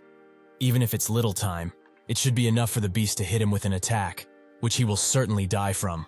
That's when Feng remembers the attribute resistance scrolls he got from the chest. There is still hope for him. However, he can activate only one scroll at a time, so he has a 1 in 3 chance of successfully defending himself. The jester is surprised that he has one of those items, but still, if he chooses the wrong one, he will still suffer a bad death. The hellhound decides to use a fire breath attack on him, and lucky for Feng, he has chosen the right scroll. The jester is angry that he got so lucky, but Feng notes that he will soon find out if he's lucky or not. The hellhound attacks with a physical attack next, which Feng expected, so he uses the gravity ring once again and goes straight for the jester, who is puzzled as to why he's doing this. But Feng says that it has something to do with his precious little pet down below. Since he loves his little puppy so much that he wants to feed it daily, why doesn't he have a taste of its moveset? Feng uses another fire-resistant scroll on him and stands right next to the jester, while the hellhound unleashes a mighty breath attack in their direction, slaying the jester without any way for him to defend himself. Feng thinks that the hellhound changes attack attributes in a circular fashion, meaning that he always does fire, ice lighting, and lastly physical. As long as one remembers the type of damage the next move will have, the attacks will become quite easy to handle. Seeing that its master has been defeated, the hellhound has no will to fight anymore, so it just sits around and watches Feng while wagging its tail left and right. Feng is pleasantly surprised by this, and now that nobody is there to stop him, he grabs the Titan heart, which becomes tiny in his hand. This completes the quest he had, which gives him 1 black iron badge, 1 Blackbeard recommendation letter, 1 advanced magical ability, 100,000 XP, and he is now worshipped in the Hammerstone town. He thinks that even though the equipment he got is very nice, due to the level restrictions they are useless to him, it is better for him to feed these to the abyssal blade in order to raise its power even further. He does just that, and eventually raises the abyssal blade's level by 1. This has boosted the sword to even greater power, and he can now swing it with even greater force than before. Eventually, he goes back to the town and thinks that together with an invite to the Ouroboros Guild first raid on the Dark Moon Graveyard, White Snow gave him 2 extra spots to take in any allies he wanted. Thus, he chose the Cursemancer Hay and the Shield Warrior Kola, as they are a ranged mage and a tank respectively, so they should cover for his weak points quite nicely in the raid. Feng gives them a bunch of high-quality items that have amazing stats. But it's to be expected as this is Zero Wing's first battle. There is no way that he would let them go unprepared. He also sent them more equipment through the email. They should get ready so that they can get a move on already. Tons of guilds are gathered at the raid spot. The 5th place Guild Martial Union, the 4th place Heaven's Crown, the 3rd place the Assassin Alliance, the 2nd place Shadow Guild, and 1st place Ouroboros. Everyone is amazed that so many guild leaders are gathered in one single spot. But why are they not starting the mission? Are they perhaps waiting for someone else? Zhou asks Xiao if they have arrived yet, which she denies, as Feng is probably too scared of getting embarrassed, so he's taking his time. When she says that though, a summon appears behind her, and out of it pop out Feng He and Kola, all geared up and ready to take on the raid. Lo-Ai looks at the newcomers and Yi comes closer to tell him that this is the guy who did bad to their comrades previously. They absolutely cannot allow this disrespect. They need to teach him a lesson since he also dissed the boss. Lo-Ai calms him down. As if they attack him here, their reputation will be damaged. The current task they got, to clear the Dark Moon Graveyard, comes as a priority. As for Feng, he will certainly find a way to deal with him easily. Feng looks at the Shadow Forces and thinks that in his past life he would have been part of that group too. But now he is going to build a much better competitor, since he is the founder of Zero Wing. Since everyone is here, White Snow explains that the Ouroboros Guild will be the leader of this group mission, with her being the commander. Additionally, the loot will be randomly distributed by the system according to everyone's needs. Feng says that what she said now isn't what they agreed on. They should be given priority in regards to the blueprints that will drop. Or have they already forgotten how generous he was? Xiao explains that it's because they all thought highly of him when they first met. But now that their gear has been upgraded, they are going to be fine without him at the Dark Moon Graveyard. Another player says that he should feel grateful they even let his little group of vagabonds join in, and White Snow apologizes, but she has to put the interest of the guild first and foremost. Hay wonders how such a major guild can go back on their words so easily, but Feng says that it's fine, as they will let their luck play out. He thinks that White Snow most likely wants more bargaining chips to have an equal negotiation with the Ouroboros Guild. Her reputation precedes her. She really isn't an easygoing person at all. She starts hyping everyone up for the missions, as they need to bring out the best results in order to get the first clear of this dungeon. By the way, I don't know if the author just forgot, but Feng should have been drawn here as Feng, not as Black Flame. Just a reminder in case someone was confused. They get inside of the dungeon and walk for a while, which spooks Kola, as he doesn't see any sort of end to this constant fog in front of them. Feng tells him to relax, as they are almost at the exit anyway. Xiao comes next to him and notes that now he had first-hand experience with White Snow's leadership. Truly, it's something he can't ever achieve, right? Feng thinks that it is true that she's a good leader. Everything she does with a clear head.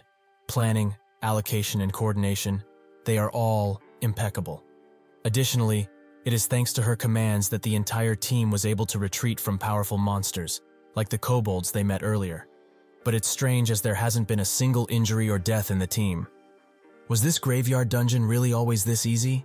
Suddenly a few screams can be heard from the front, and White Snow wants answers. But there is nobody to answer as the system announces that 2 party members have been killed. White Snow thinks that it must be a dangerous enemy, as those who died were part of the Ouroboros main forces. She does not waver, however, and instantly gets control of the situation. She tells the healers to stand guard while the supports guard the healers. The tanks should activate their defensive skills, and everyone else should get ready for battle. Feng then tells everyone that something is coming this way, out of the fog, and already seems to have caught a player by surprise. Seeing it, Feng immediately tells everyone to activate their defensive skills, if they don't want to die. Kola instantly listens to Feng's orders and activates his protection skill, but the player who was caught off guard is too stunned to do anything at this point. So with one dark attack through the head, the beast kills him, and also tries to hurt Cola, who fortunately has his defenses up. This monster is called a Graveyard Guardian, which is a special elite, and has 5,000 GP, which regenerates while it's in the mist, a truly vicious creature. White Snow orders everyone to retreat but not enter the mist, while Feng orders Cola to not retreat just yet, as he should cover him and the healing team. Cola trusts his words fully, which shocks Joe. How can he listen to Feng's orders? Are they perhaps implying that White Snow is an unreliable leader? With his HP, that tank will be dead if he takes another attack. White Snow orders the healers to replenish Cola's HP, and they do it as quickly as they can, just in time for the beast to unleash a mighty attack on him that creates a large explosion. Fortunately, Cola was strong enough to block this attack, giving Feng ample opportunity to jump in the air and cut one of the beast's hands off. He thinks that he won't be able to cast any other spells for a while after this, and Hei uses Evil Whip to tie the graveyard down, which starts regenerating its hand, since it is technically still in the mist. White Snow spots this and tells Zout to get on it, so she unleashes a mighty flame attack on the beast, which she thinks was easy to defeat. But Feng tells her that the mist has yet to disappear, so she shouldn't let her guard down even for a second. That's when even more guardians appear out of it. And what's more is that zombies also start appearing, which are not that dangerous by their stats, but they can revive after being killed. These zombies take most players by surprise, and they die one after another. While Zhou and Xiao give constant advice to White Snow, who thinks that if their team were to get wiped out, tons of people would lose levels that they have worked hard to get, but their reputation will crumble if they are to retreat from this battle. Feng tells her to not retreat, as he has come up with a way to get out of this situation, but command must be handed over to him if she wants everyone else to live. Zhou tells her that she cannot hand over command to that bastard, no matter what, but she chooses to ignore her and gives him command instantly. Xiao does not want to listen to someone like him, but Feng tells them to shut up already. If they do not want to die here, they should follow his orders down to the last-minute detail. He explains that the guardians and zombies are blocking their path, but they are not part of the mobs that they must kill to clear the Dark Moon graveyard. Since these things will keep spawning without end, they cannot get caught up with fighting them, as they will only deplete their resources. He orders Zhou to pick her biggest fire area of attack spell and target an empty space with it, which will create a large area where there will be no mist, which will allow the team to pass quicker. Everyone else should prepare to move, as they will be left behind if they waver now. White Snow watches as he gives out orders and thinks only those who have experience in gaming tactics would know about such a straightforward strategy. She suspected it before, but is he really a beta tester? Zhou tells him to not be so arrogant, as he is still relying on her perfect magic in order to do anything. But to confirm that, she will show him her secret ultimate skill, Flame Tempest. She does just that, which takes out any zombie that was in the mist she targeted, and creates a pretty sizable walkway through the mist. Everyone gets to running as fast as they possibly can, with the zombies still following them, but Feng tells them to not look back, as that will only slow them down. 3 hours after the Dark Moon graveyard opened, there was still no signs of any guild clearing the dungeon. Even the Assassin's Alliance has been defeated, as Heartstabber respawns at the entrance and says that he cannot believe his team didn't even make it past the first scenario. Truly, this game is just insane when it comes to difficulty. Hei continues to follow the team the best he can, but he unfortunately falls down due to fatigue and can only scream that he does not want to die. That's when the zombies and the mist stop, with Feng explaining that mobs don't leave their designated zones, so they have escaped their aggro range.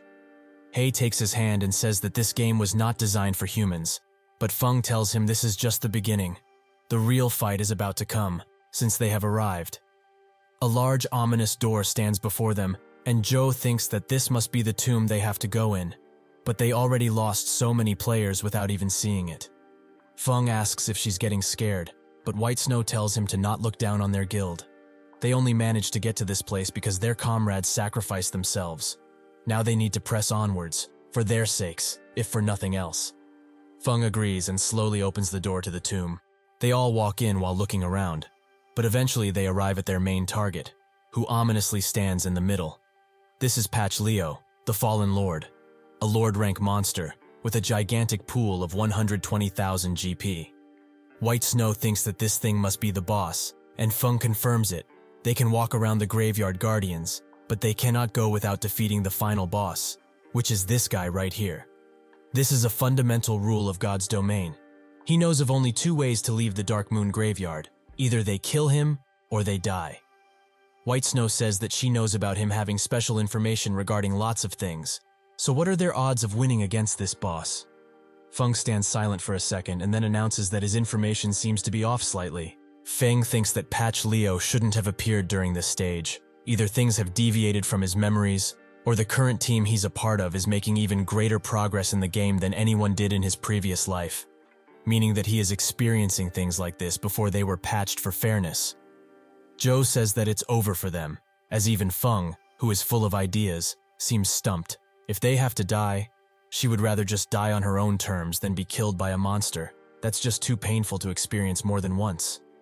Feng then notes that they should try crossfire tactics, but even with that, they will only have a 20% chance of winning this thing. Joe is not that impressed, as if it's only 20%. It's no different than jumping in blindly. White Snow says that it's very likely for their entire party to get wiped out anyways, so they might as well bet on that 20%, but she would like an explanation of this tactic first. Feng explains that the crossfire tactic is mostly used against bosses. First, they will have all players who are melee attack the boss at once. After they get the aggro of the boss, the melee players will instantly run away, while the ranged players will start dealing easy damage to the boss. Once the ranged players dealt enough damage to the boss, it will switch its aggro on them, so the melee players will pull the aggro once again. They will repeat this until the boss dies, but it's important to remember that in this tactic, it's preferable to keep the boss as far away from the ranged players as possible. White Snow says that he makes it sound quite easy, but it just doesn't seem practical no matter how they swing it. The ranged players will be able to keep their distance, sure, but how are the melee players supposed to keep themselves from being hit by the boss? Feng tells her that it's impossible to not get hit. That is true, and the only remaining melee players in this team are her Cola and him. That means that they must be prepared to sacrifice themselves, no matter what. Joe immediately gets on his case, as he can do to himself what he wants, but he cannot treat his own teammates as fodder to be used. That's just not fair. Cola says that he will do as he wishes. As long as he gives the command, he will climb a mountain or jump in a well without an ounce of hesitation. White Snow explains that as squad leader, she can sacrifice herself in order for Ouroboros to become the first guild to ever clear the Dark Moon graveyard. So only this time, she will allow him to treat her life as he wishes. Feng looks at her and thinks that she sure has a prickly attitude, but she is extremely responsible when it comes to her own guild. It would not be an exaggeration to say that she has become a spiritual pillar for everyone. She tells everyone to get ready for combat, as even if they fail, at least they will die honorably. She is the first one to charge in, which the boss notices, and Feng tells her to prepare for the boss's first strike. It seems that the attack has hit her, but that was only an illusion, as she is right next to him and hits him in the head with a powerful attack. This gets the boss's attention, and she orders the ranged players to do their thing now. Hei uses Hellfire on him, which engulfs the boss in flames, but Joe tells him to move, as that will only tickle him and unleashes a powerful flame attack. Hei thinks that should be enough, but Joe tells him to not be so relaxed, as that beast has 120,000 hit points. This is not over. Sure enough, the boss charges in, but this time Feng is the one who attacks him, with a debuff attack, which removes half of his speed, hopefully giving the casters enough time to dodge. Unfortunately, the caster cannot discern what the boss is doing, so he slams the ground and catches both of the casters by surprise. Next, he prepares to strike Joe with a heavy attack, but she and Hei cannot move, as the boss has immobilized them with his debuff. Instead of attacking like a normal boss, Patch Leo chooses to just throw the sword at Joe, who says that she doesn't want to die. Seeing that there's nothing else to do, Feng uses the gravity ring to get in front of her, and uses defensive blade to deflect the sword with all of his might. He succeeds, but this attack has taken more out of him than he would have liked to, so he falls to the ground. Everyone goes to his side, and White Snow looks from the distance. She did not expect for the first person to fall to be Feng, who is now slowly dematerializing as his HP reaches 0. Suddenly, Xiao grabs his hand and begins casting a long spell on Feng, which fully heals him. He is naturally quite surprised by this, and she explains that it's a recovery spell she learned recently, so she used it because he cannot die here. It is a spell that can be used one every day, and it's called Saved by the Heavens. Feng rises up and thanks her for the sacrifice, but the boss has had enough of their talking and picks up its sword. Feng warns everyone about this, and Cola tries to taunt him with one of his skills, but the taunt does nothing.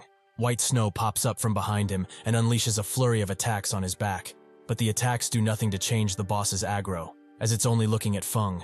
The system warns him that Patch Leo has locked on him, so until he dies, his aggro will not be transferred to anyone else no matter what.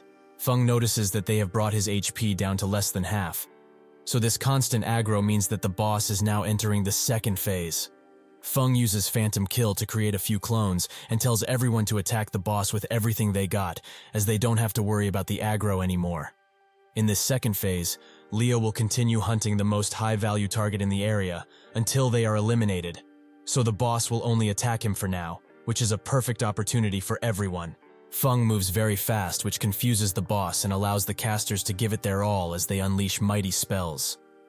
The boss can only lock onto one person at once, but now it's being disrupted by 4 identical targets, so the AI will pick the closest clone that he can find and attack that, since it looks identical to its main target. As long as Feng keeps adjusting his clones to keep their distance from him, the boss will be stuck in place, and the others will be able to attack him without any danger. Suddenly, the boss lets out a primal roar and instantly removes the clones. Patch Leo has just entered his final phase. Feng warns everyone that in this final phase, his reaction speed and aggressiveness will skyrocket, and he also gains an ability, Death Acquisition. This ability will allow him to recover 10% of his HP every time he kills a player, so if any of them die right now, their efforts would have all been for nothing. White Snow understands, and Feng orders his party to stop attacking, not use any sorts of heals, and they should avoid drawing aggro at all costs. White Snow also warns her party to retreat beyond the boss's attack range, as they will take care of it. Joe tells the last remaining Ouroboros members to retreat, and so only Feng and White Snow are left to fight the boss. Feng begins fighting him, but he already knows all of his attack patterns, so he dodges and uses Thundering Slash afterwards. After he is done, White Snow comes from behind and jumps right on his neck. Before she can remove her sword, Leo manages to grab her tightly, and as a result throws her to the ground. It seems that everything is lost as Leo raises his foot to crush White Snow, but Feng uses the ring's power to send White Snow flying before she is hit. Seeing that she is in a weaker state, Feng tells her to get as far away as possible, as he will be the one to deal the final blow to this thing. White Snow reluctantly stays behind, and Feng enchants his sword with fire while charging in. Leo suddenly speaks and tells them that challenging him like this is like self-destruction. They have not a single chance against him. Feng uses the demonic sword skill, Flame Blade Dance, but Leo suddenly uses a barrier on himself, which Feng simply cannot go through, so the enchantment he puts on is wasted. Seeing that it has come to this, Feng chooses to rely only on his sword skills now, and he uses the Nine Dragons ability to deal tons of damage to Leo, who only has 808 HP left. Leo roars once again, and sends Feng back as a result. But like a fool, White Snow charges in and says that the final blow has to be dealt by them, the Ouroboros Guild. Feng tells her to stop right now, but she is too thick-headed to even hear him, so she still charges in. Unfortunately for her, even her mightiest attack has no effect on Leo, as her weapon simply breaks on his armor. She can't even comprehend what just happened, but Leo raises his sword into the air and notes that her life is his from now on. He lets his sword fall on her and Feng rushes in, thinking that no matter what, he can't let this stupid woman die here. Feng tries his best to make it in time, but suddenly the world pauses, and in real life, his gear begins overloading, something which he can feel. The system warns him about countless malfunctions, and the synchronization rate between him and his character becomes even larger. This continues to happen until his character's consciousness and his own become one and the same. But this gives him even greater power, as the overclocking mode has just been activated. Within an instant, Feng gets to Leo and blocks his sword, which shocks both him and White Snow, who cannot believe the amount of power he showed now. Leo asks how he managed to gain such speed, and Feng notes that even if he were to explain it, he just wouldn't get it. He uses his abyssal bind to keep Leo in place and attacks him with deadly force, making Leo fall to the ground. His party members just sit idly by and wonder when this guy is going to stop growing. Feng looks at his hand and thinks that overclocking mode causes damage to the player in the real world, so it was banned by game developers long ago. He just accidentally activated it because he was using the latest gear possible. Leo is on his knees, utterly defeated, and asks Feng what kind of price he had to pay to gain such power. Even if he won't understand, Feng explains that his physical body will receive the same damage as his avatar, So should this in-game character die, the player in the real world will become fully brain-dead. However, for him, who has been humiliated time and time again by people who are trash, this price is worth paying. He cuts Leo's head off, and the system rewards him with the chest of the ancient Holy Emperor for being the first player to defeat him. Outside of the dungeon, everyone gets the news that Ouroboros and Zero Wing are the first workshops who managed to clear the dungeon. The players around the dungeon can believe that Ouroboros managed to clear the dungeon, but just what is the Zero Wing workshop? Nobody really knows of them now, but they must be quite big if they are able to appear on the ranking board like this. Seeing this, Lo-Ai becomes impatient and asks Yoo-Hoo about their guild's progression on the dungeon. He explains that they are stuck at the first stage. Their main team died so many times that they all dropped tons of levels. Emergency reinforcements are en route as they speak, but even those might not be able to do anything. Lo-Ai has heard enough, so he pushes him away and calls them a bunch of worthless trash who don't deserve anything. Feng's level rises to 7, and the people around him cannot believe that they actually managed to defeat the boss. So his team members celebrate, as they will go down in history. Joe rushes to White Snow, and is also very glad that they managed to clear the dungeon, but White Snow is more amazed by Feng, as his abilities are truly terrifying.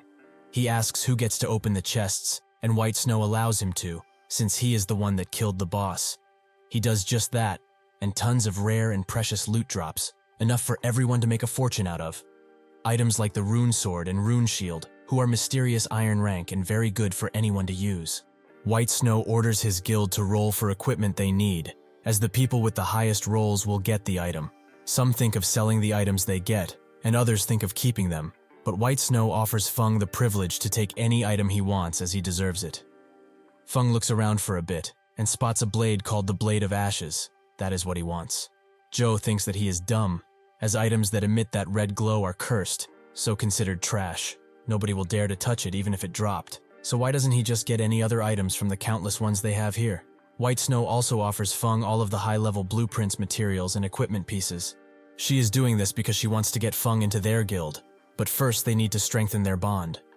Feng asks her why the generosity, and she explains that her offer still stands. She hopes that he can leave Zero Wing and join Ouroboros. Feng accepts the kind gesture, which makes White Snow think that he is finally willing to join the guild. If he does, their guild will truly be the strongest in God's domain.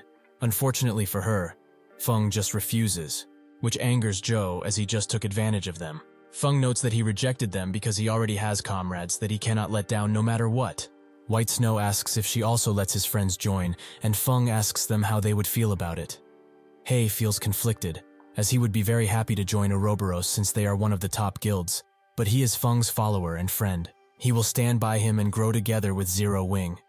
Someday their workshop will become top tier, so he has no desire to join them. Cola feels the same, and White Snow gives up, but she hopes to work again with them in the future. The exit portal opens behind them and Feng says that it's about time they get out of this dark place. When they do get out, everyone in the server is informed that Ouroboros and the Zero Wing Guild are the first guilds to clear the Dark Moon Graveyard Dungeon on Hell difficulty. They each will receive 30 reputation with Red Leaf Town, 50,000 XP, a treasure chest, and 10 prestige. When Feng walks outside, the martial guild leader waits for him, geared up and presumably ready to fight. Ironsword did not expect them to clear the Dark Moon Graveyard. Their martial union did not gain anything, despite the resources they spent on it. White Snow gets out of the portal behind Feng and says that they are a guild that specializes mostly in PvP. So the reason for failing to clear the dungeon, they must find it within themselves. Ironsword slowly pulls out his sword and notes that if they already know that they are specialized in PvP, they should know how they get equipment, isn't that right? White Snow analyzes them, and despite most of them looking quite weak, they are still large in number, so it would be troublesome to deal with this now. Ironsword says that even so, he will show his benevolence and take only half of the loot he gained from the Dark Moon Graveyard. That is much better than being beaten and losing everything, or so he thinks. Drifting Blood comes around and notes that they are all exhausted now. They must be from the dungeon. Can't they just rush them and get the equipment? Ironsword agrees. They can do that quite easily. But that is their second priority, as the first priority comes to Feng. Today he will leave him with nothing to his name. He will make sure he walks out of this place in his God-given suit. Seeing that this brute will most likely not see to reason, Feng tells White Snow to take everyone and go to the woods behind this place. There are too many of them at the moment, and since they specialize in PvP, it would be hard to deal with everyone if they were surrounded. Ironsword has heard his plan and says that he will not let him run away, no matter what it takes. Feng steps forward and asks, does he really want his equipment? Then he should come and get it, if he can, that is. Ironsword becomes enraged after seeing him being arrogant even in this situation, but now they are not in town, so there will be no guards that help him. He tells everyone there to get ready for battle, which makes Hei fired up, as he has been dying for a chance to test out his new equipment. Zhou wonders if Feng really plans to fight a PvP guild like this, and White Snow says that she cannot have this much disrespect aimed at their guild. He will have to pay a heavy price for such things. Ironsword charges in and tells them to get out of here, as he has no need to fight Ouroboros right now. But if they still choose to help, they will take them down along with this bum. He tries to hit Feng with a rather open and slow yet powerful attack, which Feng easily dodges and kicks him away. Ironsword wonders when this bastard became so fast, and Feng tells everyone to go into the woods now. He will deal with this himself. While Hei does just that, White Snow seems to be having another idea, as she goes into the opposite direction with sword in hand. One of the mage players of the martial guild attempts to suddenly attack Xiao, who was caught off guard, but Lonely jumps in and uses unyielding shield to protect her. When the attack hits, Lonely's HP falls by only a quarter, and so he starts flexing to Xiao about his tanking. She starts healing him as thanks, and the mage from the martial union wonders why his magic defense rose so suddenly. Not wanting to be left out of the fun, Zhao prepares a mighty fire blast and unleashes it on the players behind Ironsword, giving them tons of damage. Even if he is surprised by the amount of power she exerted, he tells his group to charge in faster, as even if they have a powerful mage, they can overturn them with their numbers. Zhao notices that they are even more adamant in charging in now, so she asks how they dare to fight Ouroboros, while preparing another mighty spell, the Blazing Dragon Roar, which hits the main tank of the group fully, and it kills him on impact. This shocks Ironsword, as their main tank had tons of good items on him. Just how high is this woman's attack power? Seeing that she will not stop unleashing spells on his men, Ironsword orders his assassins to go around and kill that mage, no matter what. He turns his attention to where Feng was, but he has disappeared as Drifting Blood tells him so. Ironsword becomes increasingly madder, and orders Drifting Blood to rush and find him, as he will not allow that bastard to escape. Zhao continues to hit spell after spell on the charging enemies, and is too focused on them to notice the two assassins who are very happy to kill the renowned Flaming Moon. They will surely become famous. Due to their whispering, Zhao hears them, and prepares a flame burst in order to kill them both. But due to her spamming, her skills are now on cooldown, which should allow both of the assassins to easily take care of her. However, they only notice after the fact that their HP bars are suddenly fully empty, because Feng slashed both of them at blinding speeds. Zhao rushes to his side, but he can hear her words of thanks later, so he rushes to another spot once again, showing her that he is truly strong. The Martial Union healers continue to cast healing spells on their dying teammates, but soon enough Feng makes his appearance and takes out a cleric. Before the others can even notice, he takes them out too, which Ironsword notices, so he uses a wild bull charge to close the distance between them and attempt to kill this bastard once and for all. The attack hits Feng's clone. The real one was standing behind Ironsword this entire time. Seeing that he only likes to play petty tricks, Ironsword dares him to take this next attack head-on, as he will surely perish under his might. Feng does just that, but instead of perishing, he blocks his attack with ease and even mocks him, as his attack power doesn't seem to be that much. He kicks him away with great force, and while he is stunned, Feng appears from behind and strikes him with all kinds of slashes, leaving his HP to 0. He falls to the ground, and before he respawns, Ironsword promises revenge once again. He will not let this slide.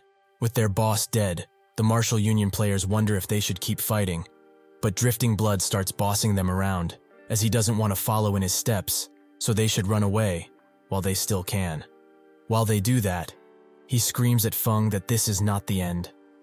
The Assassin Alliance, who has been looking at this fight the whole time, say that they won't need their help this time.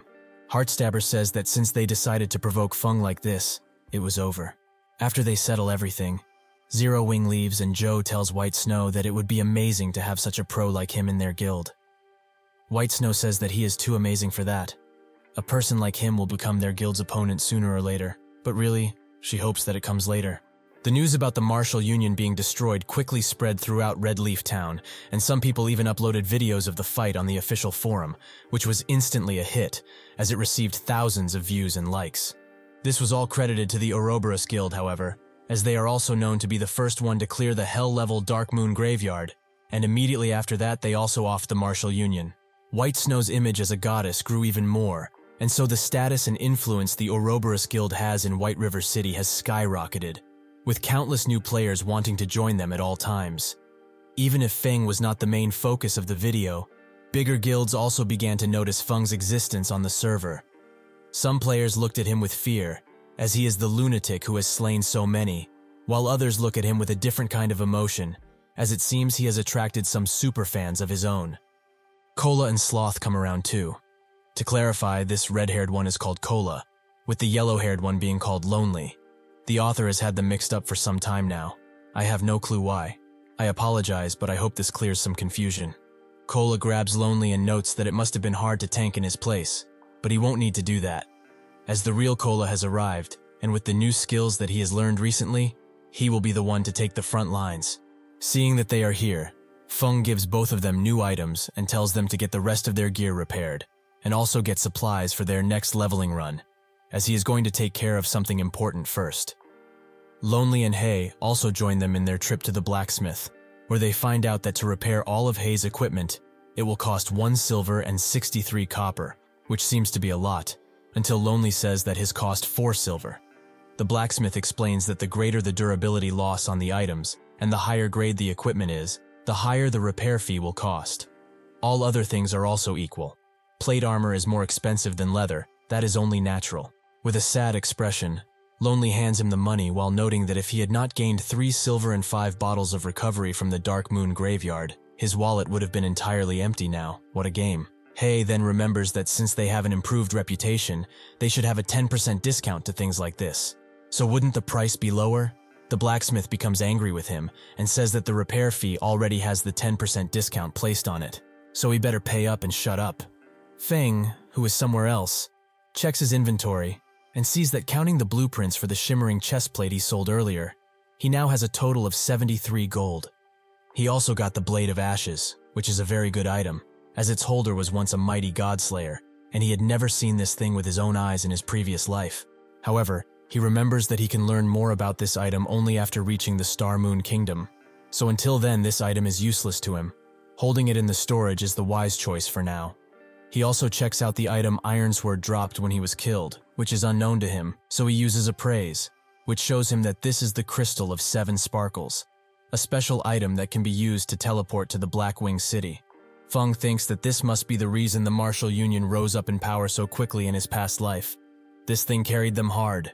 This item teleports the user and his party to a legendary area called the Blackwing City. Now that this treasure is in his hands, Ironsword will not rise to power ever again, and he will remain a 2-bit guild leader forever. Today is also Black Friday, which is a big day in the Blackwing City, so he has to go there to profit off of it. He calls Hay and tells him to take the rest of the group and go to Roaring Hills, the level 8 area. There they will grind levels quite quickly. He will not be joining them, as he has something important to take care of. At the Blackwing City, in a random street alleyway, Feng appears out of a portal and thinks that this place is where the most famous auction in the entire game is. It is still early, so he can take a look around the place before the auction takes place. Not wanting to be recognized, Feng uses his demon mask to disguise himself into Black Flame, as he wants to visit the engineering shop first. Feng eventually finds a workshop and walks inside with confidence. But only 2 minutes later he walks out. As the items in there are too expensive, he can't afford anything good in there, especially the rocket boots he wanted. Those cost 1,200 gold. They are perfect for making escapes, as it's an epic rank equipment that was crafted by a master engineer, making it much better than ordinary rocket boots. Even so, he did manage to buy an intermediate frost grenade, as this should deal with anyone who would like to pursue him, like the Martial Guild. The frost grenade freezes a target for 5 seconds, decreases their speed by 60% for 12 seconds, and also deals 800 damage. When he walks away, Feng bumps into a player, who at first thinks that he is just a dumb NPC who likes to do that, but notices that he has a level and a hidden name. So he is just another player who belongs to no guild. This guy is the egoistic Frenzied Blade, an Ouroboros player and a player from another country. Even though there is only one way to travel in Red Leaf Town, the entire White River City has jurisdiction over hundreds of towns. There are hundreds of cities in the Star Moon Kingdom, and there are hundreds of countries in the whole of God's domain. As a neutral city-state, it is normal for Blackwing City to have hundreds of different players appear at any time. Frenzied notes that he is quite lucky to be in this place, considering that he is a player with no guild. But Feng chooses to ignore him, which makes Frenzied mad as he has to pay a price for bumping into someone as great as him like that. Feng asks what he wants, which makes him even madder. But another player stops Frenzied and says that everyone around this place is an elite from their respective country. So instead of fighting each other for no reason, would it not be better to make friends and exchange information? Frenzied says that he will let this matter go, on account of Lone Swan, the player that stopped him. Swan reaches for a handshake with Feng and introduces himself. He is from the Palace of Moon Reverence. Feng knows this name, as the Palace of Moon Reverence is an extremely famous guild in God's domain. They are affiliated with the Tulip Empire, and it is said that the competition among the various forces in that place is harsh, with the Palace of Moon Reverence being the leader amongst all of them. Feng introduces himself as Black Flame, from the Star Moon Kingdom. Swan notes that the Star Moon Kingdom is a long way from here, so this must be his first time coming to the Blackwing City. Is he after the auction house, perhaps? Black Flames confirms that he is, which makes Swan ask if he knows that he needs to buy a Black Wing emblem for 2 gold in order to enter the auction venue. Black Flame notes that he didn't know that, while thinking that it's better to say he doesn't even though he does, as this will help keep a low profile. Seeing that they are going to the same place, Swan invites him to their team, as he happens to have an extra Black Wing emblem on him, so he can bring him to the venue, free of charge. Frenzied immediately gets on his case, as a casual player like this guy doesn't deserve the right to get an emblem for free. That is not how the world works. He turns around to Swan and says that if he lets this noob join their team, he shouldn't blame him for quitting it and finding other players to join. Swan tries to reason with him, as even though Black Flame might be a casual player, he still managed to come to this place, which shows that he is at least capable. They might even encounter him more in the future. Frenzied does not see it that way, as he has the mighty bloodthirsty war god behind him. That's what capable is. An ordinary dude like this guy wants to have the same status as the best from the major guilds? How arrogant! Black Flame notices that their argument won't end anytime soon, so he refuses the offer and walks away, making Swan wonder if he is perhaps rich, as he won't be able to buy an emblem even for 3 gold coins, as they are all sold out. While he walks away, Frenzied tells him to not put on airs like that, as he is only a fool who will not be able to go through the auction doors without being kicked out by the guards. Eventually, the time for the auction arrives, but the guards refuse them entry, which makes Swan ask why, as they have the emblems. So what is the reason for entry refusal? The guard explains that ordinary people with emblems must wait for the VIPs to enter first. Like that man, the Lord Demon Hunter, the VIP of the Blackwing City. He can enter without an emblem. When they look to see who they are talking about, they spot Black Flame, and the guards bow down to him as he enters, welcoming him as the Lord Demon Hunter, something which piques Swan's interest. When everyone is settled in their seats and everything is in order, the auction begins with a level 20 secret silver rank chest plate. The starting price for this epic item is only 2 gold. Feng uses the Observing Eyes skill to assess the breastplate. This is a skill to see concealed targets like the ones from the auction, and also allows VIP users to get further information on items. Feng acquired this skill while looking for treasures at a normal auction house. One of the players there notes that the breastplate hasn't been appraised, so it's really a gamble if it's of good quality or not. Seeing that everyone is hesitant to bet, he will liven the atmosphere up and even fish while he is at it. In character, he puts 3 gold on the item, which comes to everyone's surprise, as the famous Demon Hunter has taken an action. Is this item perhaps a hidden treasure? Believing his title of Demon Hunter to be a show of his skill and knowledge, everyone believes that this item is truly a treasure. Frenzied laughs at Black Flame's low price and puts 5 gold on the item, which makes some players think that he must be really rich to put this much gold on an item. But some know already that he is an elite member of the Bloodthirsty War God Guild, one of the major guilds. He laughs as he receives these indirect compliments, but his 3 seconds of fame run out as Black Flame puts 10 gold on the item. This makes the auction house blow up with talk, as the Demon Hunter just doubled the bid, with some players wondering if he can really beat someone from the Bloodthirsty War God in terms of cash. Not wanting to let this bastard have what he wants, Frenzied puts 15 gold on the item, which Black Flame increases to 20 gold instantly. Frenzied is mad once again at him outbidding him, but Swan tells him to take it slow, as 20 gold for only a chest plate. There is no need to go further. Frenzied pushes him away and says that he will not stop. Since this bum insists on showing only disrespect, he will put him in his place once and for all. He puts 30 entire gold on the item, while thinking that he will add all of the gold from the guild that he can to his bid. Everyone is surprised by this turn of events, as 30 gold is the entire budget of some minor guilds, yet he put all of that on a single chest plate? Some think that this just goes to show what a treasure this item is, as he wouldn't just bet all of that without knowing. Frenzied thinks that he has won the bid, as he is only a bum without a guild, yet he is backed by the bloodthirsty war god guild. He has tons of cash. How is he going to compete with him now? Unfortunately for him, Black Flame puts 35 gold on the item, which Frenzied thinks of as impossible. How can a free player have so much gold? He asks the auction employee to check Black Flame's account, but he explains that the bid is valid. Black Flame looks at Frenzied and says that he thought he had the backing of the mighty bloodthirsty war god guild. What happened? He should show him his real strength, if he likes to boast so much. Frenzied becomes extremely furious, as he cannot stand all of this disrespect, so he bets 1 gold more, 36 gold. Black Flame smiles, as he called himself an elite of a major guild, yet he dares to increase the bid by 1 gold? He increased the bet by 40 gold, which shocks Frenzied, as that is a few years' worth of salary. Isn't this bastard risking too much for a damn chest plate? But now that he thinks about it, this just shows the chest plate is an amazing treasure. It is worth far more than 40 gold. That is most definitely the case here.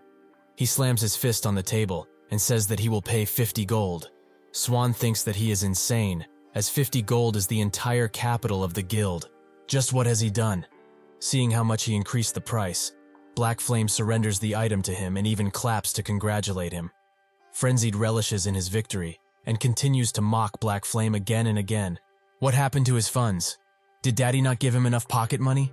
What a loser. Seeing that nobody will bid any longer, the auction employee notes that the West Wind chest plate with a rare skin belongs to Frenzied Blade. Frenzied continues to laugh, but reality hits him. West Wind chest plate? That this is a West Wind chest plate, only worth 1 damn silver coin? The auction employee calmly explains that this is a West Wing breastplate with a rather rare skin. Even though it does not change its stats, it looks a lot cooler and makes the player suave.